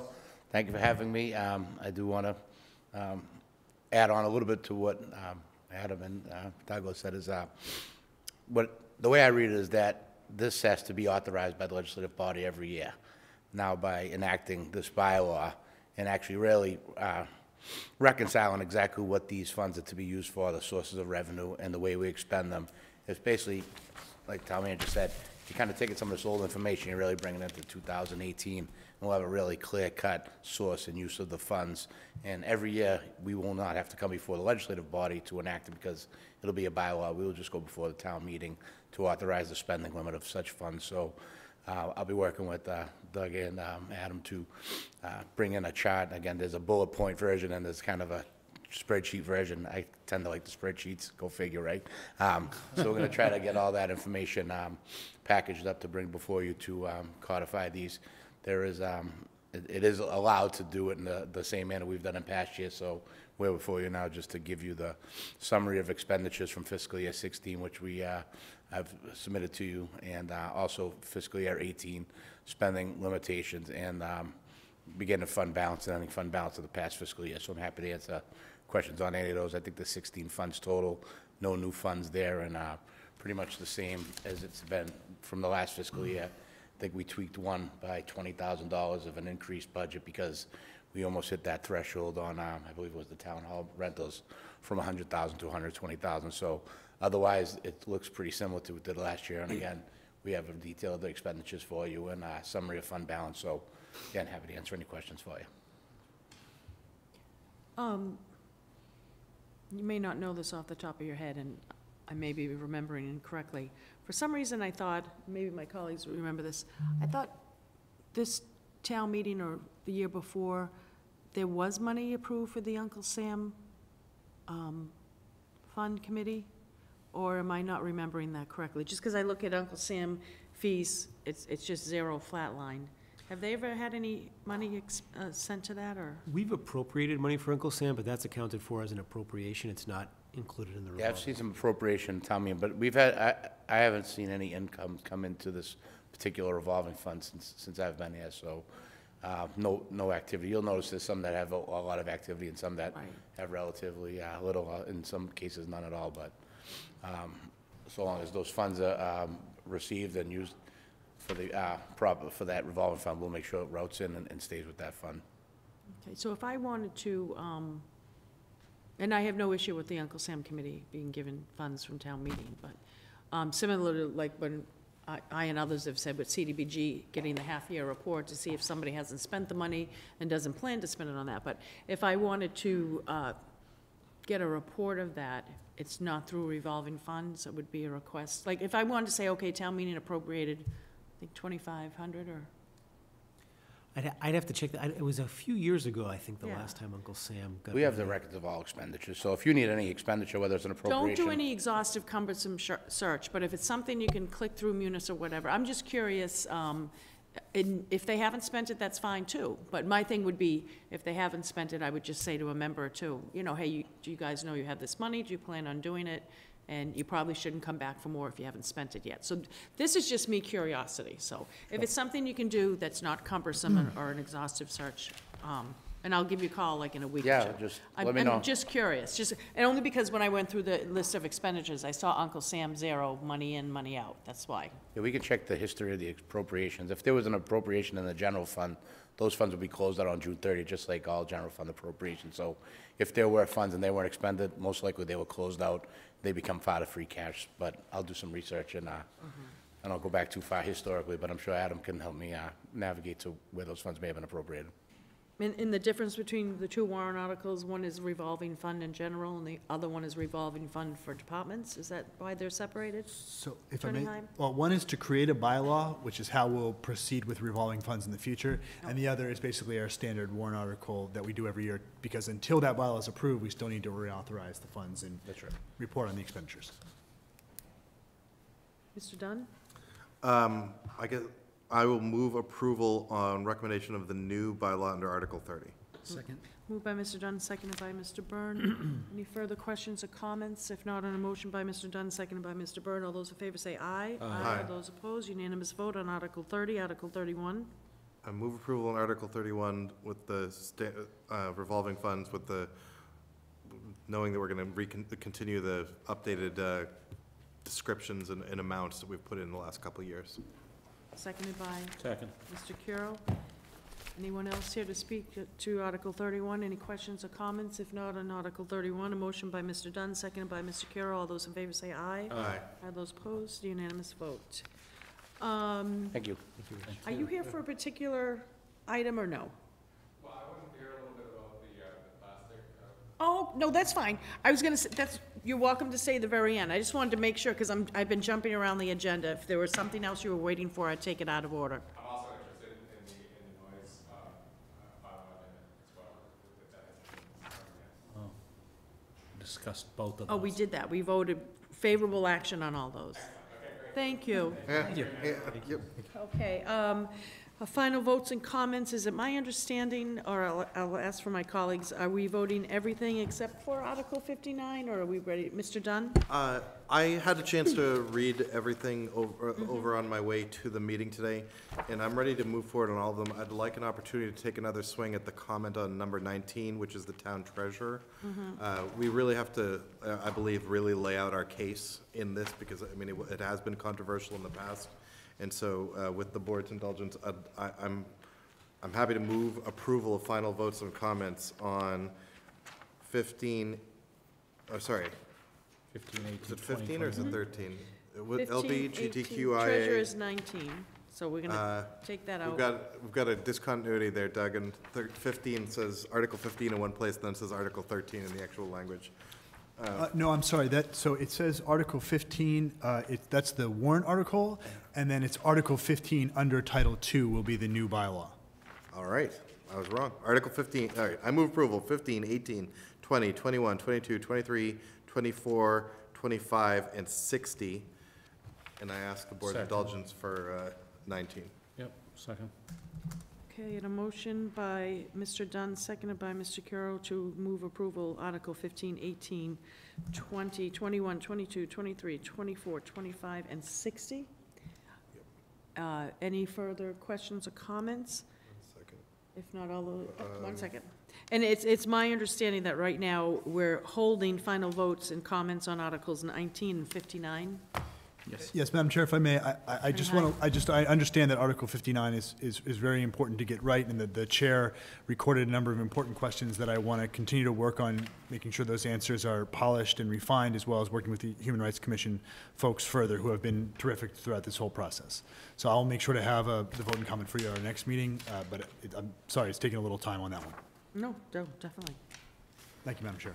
Okay, on a motion by Mr. Dunn, seconded by Mr. Curo, all those in favor say aye. Aye. All those opposed, unanimous vote. And do I just procedurally need to ask for a motion to table Article 19 and 59, or they just stay there? I'm happy to have them just stay there. I don't think they need to be formally tabled, Madam Chair. Okay, so then with that, we will go back to the consent agenda with my colleagues' permission. Minutes of meetings, February 27, 2017, for approval. Free parking Saturday, March 18, 2017, from 8 a.m. to 3 p.m. in the Russell Common Lot and Railroad Lot Lamson Way, which is driveway by Not Your Average Joe's, for Civics Day. From the Civic State Planning Committee, request special one-day all-alcohol license, March 25th, 2017, Dearborn Academy, 34 Winter Street, for Leslie Ellis School Spring Party Financial Assistance. A request special one-day all-alcohol license on April 8th, 2017, at the Robbins Memorial Town Hall Auditorium for the Waldorf School of Lexington, their spring benefit, and a request for a contractor drain layer license, Feeney Brothers Excavation LLC, out of Dorchester, Mass. Is there a motion to approve by Mr. Burns, seconded by Second. Mr. Dunn? Any questions on Mr. Dunn? I just wanted to commend Mrs. Sullivan on the minutes for that meeting. It was a long meeting, and there was a lot of stuff said, and I thought you really captured it well, and a really, it was very readable, and I think you really got the meeting, so thank you. Anything? Awesome. And seeing no one else here, on a motion by Mr. Burns, seconded by Mr. Dunn. All those in favor say aye. Aye. All those opposed, unanimous vote. We now will go to traffic rules and order. Listen to that Boston accent. Order. Other business, a vote, approve the committee scope and proposed membership for the surveillance committee. Mr. Chapdelaine, our town manager. Thank you, Madam Chair. In follow-up to the board's vote of no action on Article 21, but a commitment to form a study committee, I met with the article proponent, Steve Revelak, last week. We came up with an agreement on what the proposed scope would be, as well as what the preferred membership or proposed membership would be. I drafted this memo, shared it with him. He was on board with it and thanked the board for their cooperation on this matter. And I would just ask for your consideration of approval tonight so that we could then put out a solicitation for residents and form the committee and have them get to work. Okay. Is there a motion by Move approval. Mr. Dunn, seconded by Second. Mr. Byrne?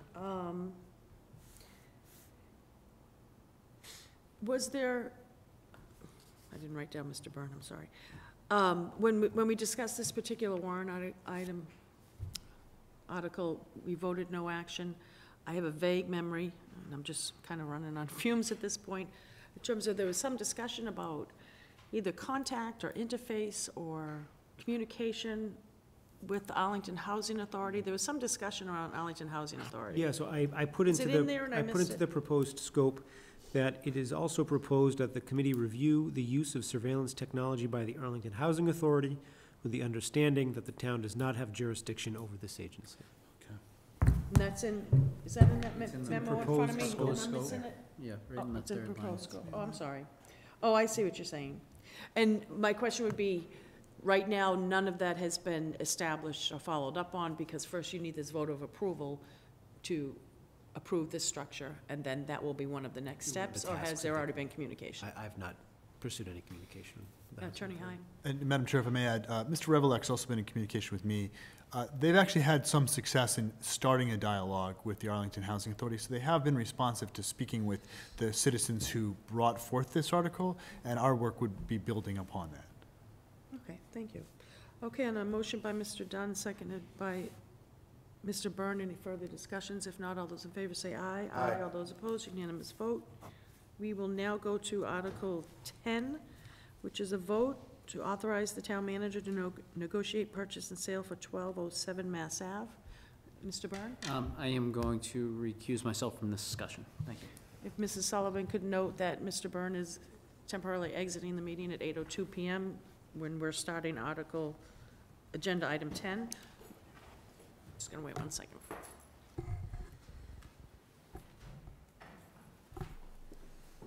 Mr. Chapdelaine? Thank you, Madam Chair. So what the board has before it tonight is a memorandum drafted by myself, the RFP that was initially issued for the sale of 1207 Mass Ave, as well as the one bid that was received for the property. The board may recall at the last meeting, I had provided the board with a memo that outlined that myself, town council, and the director of planning and community development had reviewed the bid or the proposal and found that it met all the minimum quality criteria or the minimum criteria, but that I needed a member of the board to sit with me and provide an analysis or review of the comparative criteria. The board designated Selectman Greeley. We met last week to do that scoring. We both agreed on a score out of a 15 out of a total possible 18 points. The proposal met the minimum price. It met the criteria we wanted for mixed use with a 40-year deed restriction, and would have some impacts in the neighborhood through construction and redevelopment, so we couldn't give it a no-impact score. But based upon all of that, I recommend that the board accept this bid, subject to all of the conditions that are set forth in the RFP, and then authorize me to negotiate with the bidder on a purchase and sale agreement, and then if we can come to terms, I'll come back before the board for an actual official approval of the purchase and sale agreement. Is my memory correct, in one of these documents you provided to us that the proposed use is a similar mixed use or is in conformity with the master plan study committee recommendations? It is. It's a proposal to do mixed use, which would have retail on the first level, on the sidewalk level, and then have either a housing use, an apartment or condo use, or possibly even a boutique hotel use on the floors above the first floor. So it is completely in conformance with our want to spread mixed use on the commercial corridors. And if I can ask this question, if it's not appropriate, please tell me, or if we even know. I'm just thinking of new businesses along the business corridor. Is there any indication in terms of the proposed mixed use, recognizing nothing's firm, but in terms of, I'm thinking of when businesses open up, and especially in East Arlington, and they say, you know, I know I had 3 parking spaces, but 3 or 4 other businesses are counting those exact same spaces. Are there any parking waivers,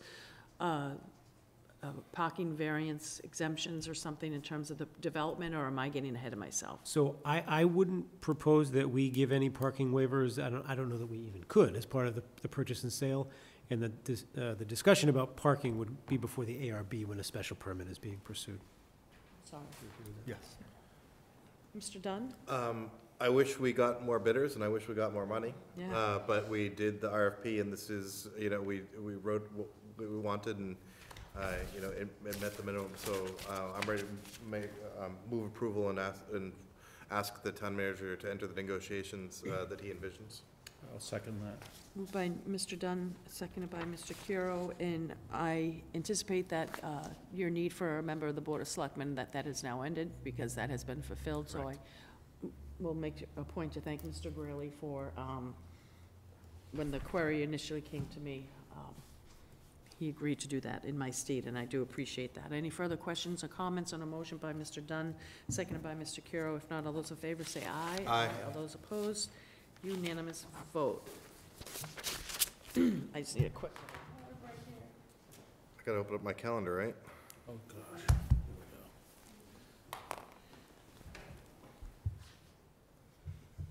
And what I was thinking was asking Mrs. Sullivan how far ahead she would like us to go, do that, and then the next incoming chair can pick up from there.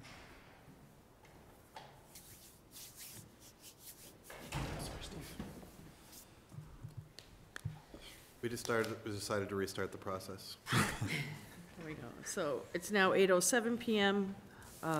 We have the full 4-member board. We're moving on to agenda item 11, discussion future Board of Selectmen's meeting. What I wanted to do was do the bare minimum in terms of, if I could ask Mrs. Sullivan, how far ahead should we go to let the Selectmen's office be able to schedule business?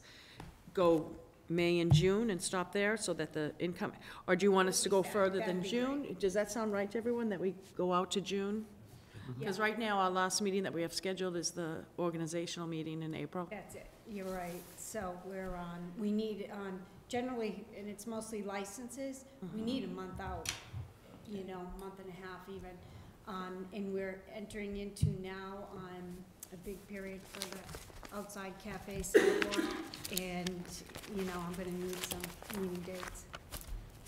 My vice chairman, who, I don't know how to pull up the calendar part of it. Could you take this part of it? Yep. What, next scheduled meeting is April? It's April 3rd. Okay, so if you can take it from there. So we've got April 3rd, and then town meeting starts the 24th, right?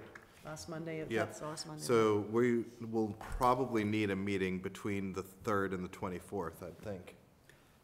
The 17th is Patriots Day. Oh, yeah, that narrows that down. It's either the 10th or the 24th. That does, so the April 10th? Okay. And then, obviously, so the 10th, April 10th, and then on April 24th, we'll meet before town meeting. So, and town meeting starts at 8, so I guess maybe we might need a 6 o'clock meeting on the 24th. But we can just set the time, the chair will be able to set the time as we get closer. Why don't we say now, let's kind of maybe Yep. plan on 6, yeah. Okay. So, sorry, I'm writing this down, so we got the 10th. You said the 24th. So, yes, we're doing the 10th as a regular meeting. The At 24th 7:15. 24th is Okay. 6 o'clock. Yeah, 24th at 6 PM. And then, so then we're continuing through town meeting. We can meet, like, since we're all here on Mondays, you know, as it is. I don't know, but if we want to set one for the 8th, or do we usually only do them every 2 weeks during town meeting? I'd go for the 8th, to give some time. You do have 3 in April, though, right? Yes. Okay, I just want Yep. to make sure. So May 8th, and then the calendar would say May 22nd, but I'm going to say that I'm not available that day, which is okay, but. So we're calling that Nor will I be. a 6 o'clock one on May 8th? How Town lucky are we meeting's probably feeling? Yeah, you're right, that's, Yeah, that'll be I the know, fifth I'm not night. that lucky. That's the 5th night, yeah. All right, so, but we don't, do we need a 6 o'clock even then? Why don't we set it for that in case we get Alright. a lot of common vics or? We could I'd even say do 6, 6:30. Okay. 6:30 allows me to take a, it just helps. Should we have done that on the 24th as well?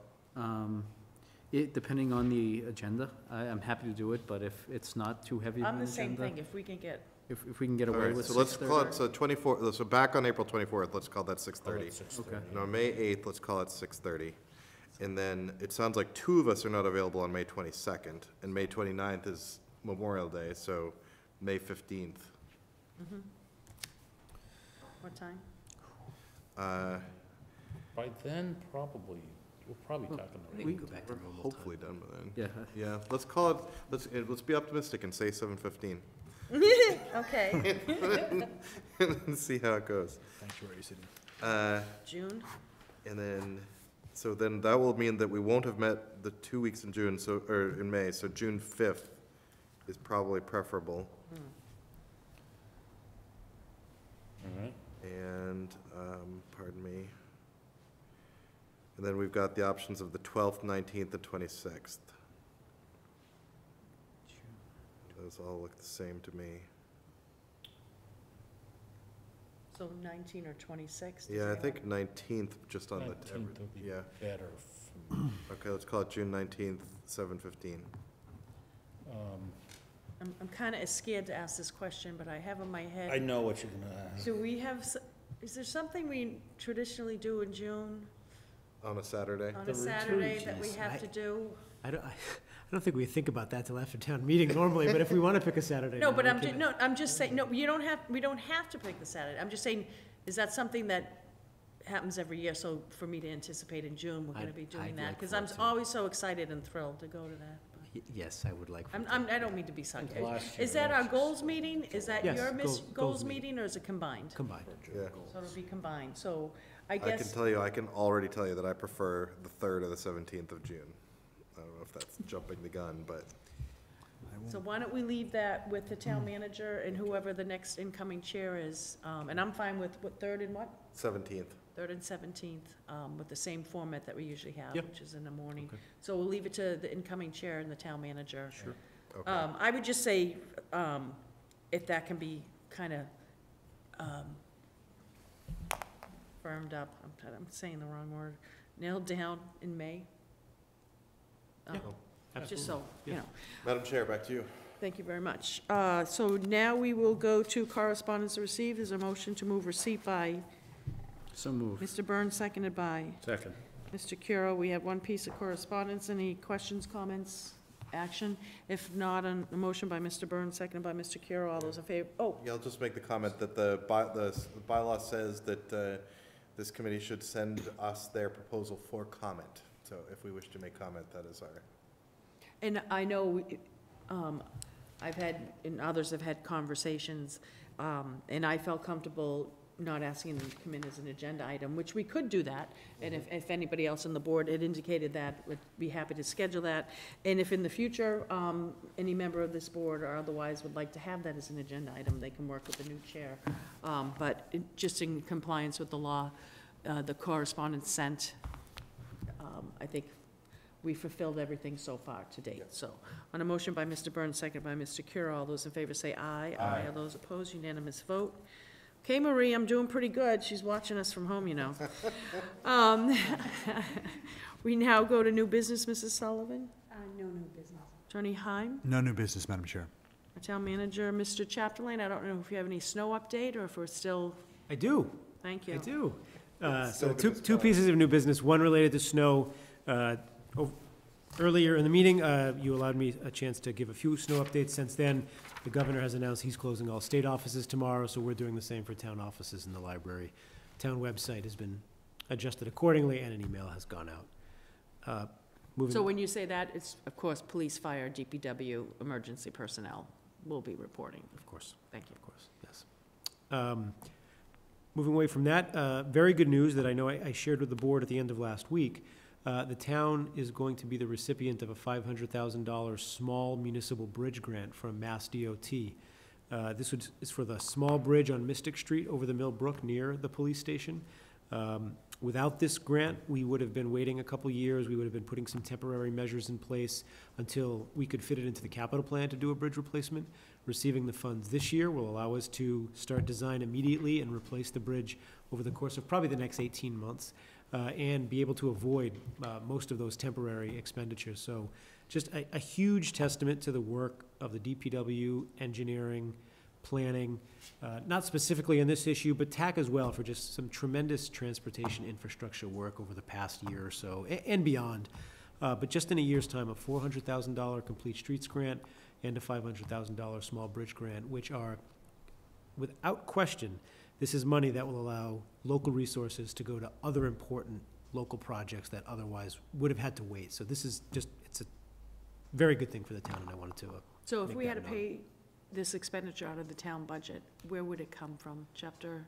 We probably would have had taken a combination of Chapter 90 and existing roadway funds, which means less roads would have been paved in Arlington for the next 2 or 3 years. So receiving these funds mean we can do this project and continue to pave other roads in Arlington, which is a good thing.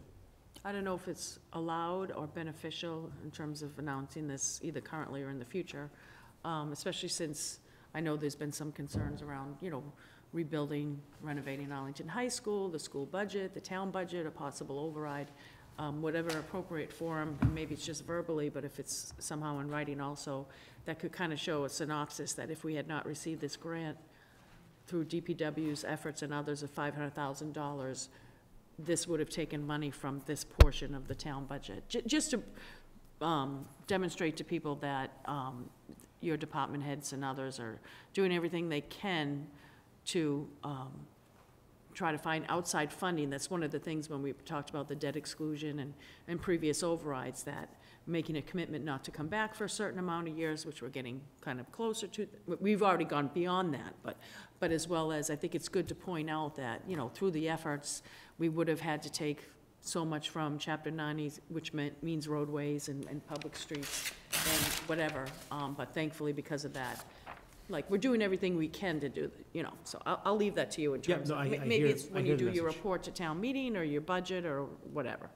Yep, I think that's well stated. Not well stated, but thank you, well received. Yeah. I know I'm all over. Did you say 2 things, or? Those are my 2 things. Those are your 2 things? Yep, thank you. Mr. Byrne? No new business. Mr. Curo? No new business. Mr. Dunn? One item, last week went to the audit committee meeting, and the number of us were over in the Lions hearing room. 2 takeaways I think that are worth mentioning to this board. One is, so we all know, and I'm going to say some things that everyone here knows, but people at home might not, which is that we contribute every year to the retirement pension fund, which we are not fully funded at. And we have not fully funded that liability, and so we pay enough such that we will be able to be done. Our goal is 2033, if I remember right. We carry that liability on our balance sheet, the stuff that we haven't met. And we also have a separate benefit, which we call OPEB, which is other post-employment benefits, which is the health care for our retirees. And we're much less, we are farther behind in terms of paying for our OPEB liability. And those are treated differently from an accounting perspective. In starting next year, the accounting perspective will say, no, you look at them actually the same, which is to say that Arlington's balance, which is currently a positive of about 26 million, will become a negative of about 120 million. So our balance sheet is going to abruptly look significantly worse. But it's worth mentioning now because it doesn't actually changing the state of affairs within the town, and other towns are affected and cities are affected in the exact same way, and in fact are often in worse situations than ours are. So it shouldn't affect, we have no expectation that it's going to affect our bond rating or anything like that, but nonetheless, if you're someone who reads balance sheets closely, you're going to be somewhat startled by not what you see in this year's town report, but in next year's town report. And the second item that I wanted to mention is that the management letter was very thin and very good, but it did have one thing that was an update, not even something that we're not currently in a problem, but we have to do something this year to avoid a problem next year, which is to comply with the new federal standards for all the federal funds that we receive, is we have to document all of our compliance procedures. And there's like this 18-step thing about this is how you do compliance. And the general opinion was this is mostly stuff that we do already, but we need to formally adopt those. And so I asked the comptroller is kind of the person probably most leading up, and he needs support from the schools, the treasurer, and so on. And so I asked him to come forward in probably before June. I think he said he was going to come forward and talk about the progress and the steps that are necessary to implement those controls. That is the report from, about the other, yeah, no, I'm going to bite my tongue on that one. All right, that's my report. On that, okay. All set with that new Yes. business? Just very briefly, since our meeting that we had at the last Board of Selectmen meeting, I've had quite a few people that have complimented the board in terms of the last warrant article hearings that we had down at Town Hall. Heard nothing but positive from pros, cons, and still undecided on all of the warrant article meetings, and that they appreciated every member of the board in terms of how that went. The only adjunct to that, which even this past Saturday night I was talking to a few people, and I know the word will continue to get out, there was a little bit of confusion, and maybe it's because I called the moderator at the beginning of the meeting, but he wasn't necessarily there for the debate. The decision when town meeting gets to the sanctuary town warrant article to ask each side, assuming there's only two sides, maybe the undecided wants to decide also, to organize before town meeting, and that there will be 10 minutes allotted for each side. That is purely a decision of the town moderator. That is nothing that this board discussed, voted on, approves, disapproves of. The reason I called on the town moderator was because he asked as a courtesy, and that was basically giving him the opportunity to get the information out. So a few people were kind of confused that that was the parameters that this board has set up, and I honestly didn't know what the announcement was going to be, nor should I or anybody else, because there's nothing nefarious about it. But I just want to clear up that that was not a Board of Selectmen, town manager, or anybody else decision. That's purely and solely within the purview and in his right as town moderator to set up those parameters. So any questions around that, contact the town moderator before town meeting or whenever you think is appropriate. So, and again, I'm not casting any aspersions either way. It's not our decision. We didn't decide it, and that's for him to do. The I'll save the good news for last. So I think all members of the board, just where you're talking about the money on Mill Street Bridge over Mystic Street, received correspondence from Mr. Schlickman regarding signage that he feels might be inappropriate down there, outdated. Did everybody get that on the board? Or, okay. I didn't. Okay, so you're aware of that. Okay, because I saw Mr. Schlickman on Saturday night at a different event, and he brought that up, and I told him I thought that had been passed on. The other thing is for the next chair of the Board of Selectmen, again, talking to Mr. Schlickman, and in terms of in the future, I think our colleague, Mr. Curo, kind of has gauged it correctly, that seems to be an appetite for, in the future, possibly, you know, by the end of this year, especially with the Arlington High School project and others coming up, having a sort of joint Board of Selectmen School Committee meeting. One of the things that I indicated that I would ask the current chair, the future chair, to relay to the next chair coming in, which I believe appears to be Mr. Thielman, also would like to have conversations around the DOR report in terms of discussing their recommendations and seeing if there's any commonality there in terms of, you know, if we can both combine town and school to bid on like products and get a better price on it. But it definitely seemed like there was an appetite, because one of the things I said is none of us wants to have a meeting just to have a meeting to say that we had it. So I'll leave that to the future chair, but it seems as though that definitely was something well received.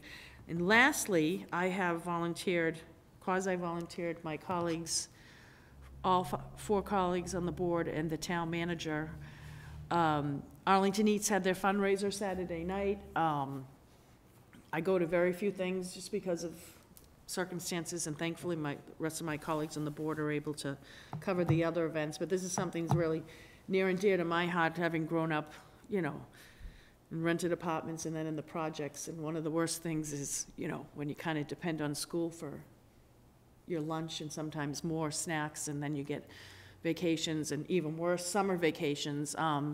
The fundraiser, Arlington Eats Saturday night at Town Hall, was fantastic, unbelievable, so well run. Everybody, they know all the high-tech stuff. They were citing, Lauren Ledger and Susan and others were citing 4,800 meals last year.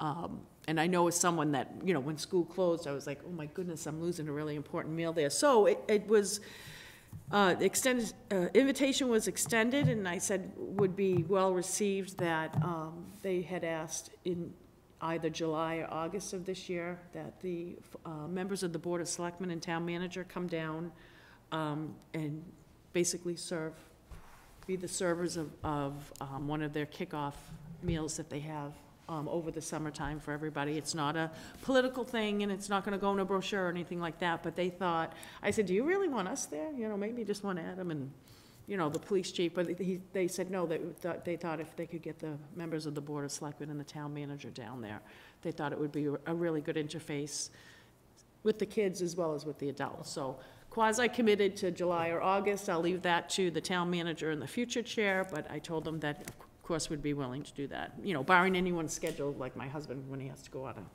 over to Japan. And with that, I will, Mr. Dunn? I apologize, second chance. That's okay. Arlington Civics Day, Saturday, 10 a.m. to 2 p.m. here in Town Hall. Many, many different departments, including the Board of Selectmen, will be here with booths and activities, and you can learn more about how your town works. I apologize, I forgot. Motion to adjourn by Mr. Dunn, seconded by Mr. Second. Byrne. All those in favor say aye. Aye. All those opposed, unanimous vote. Thank you so much.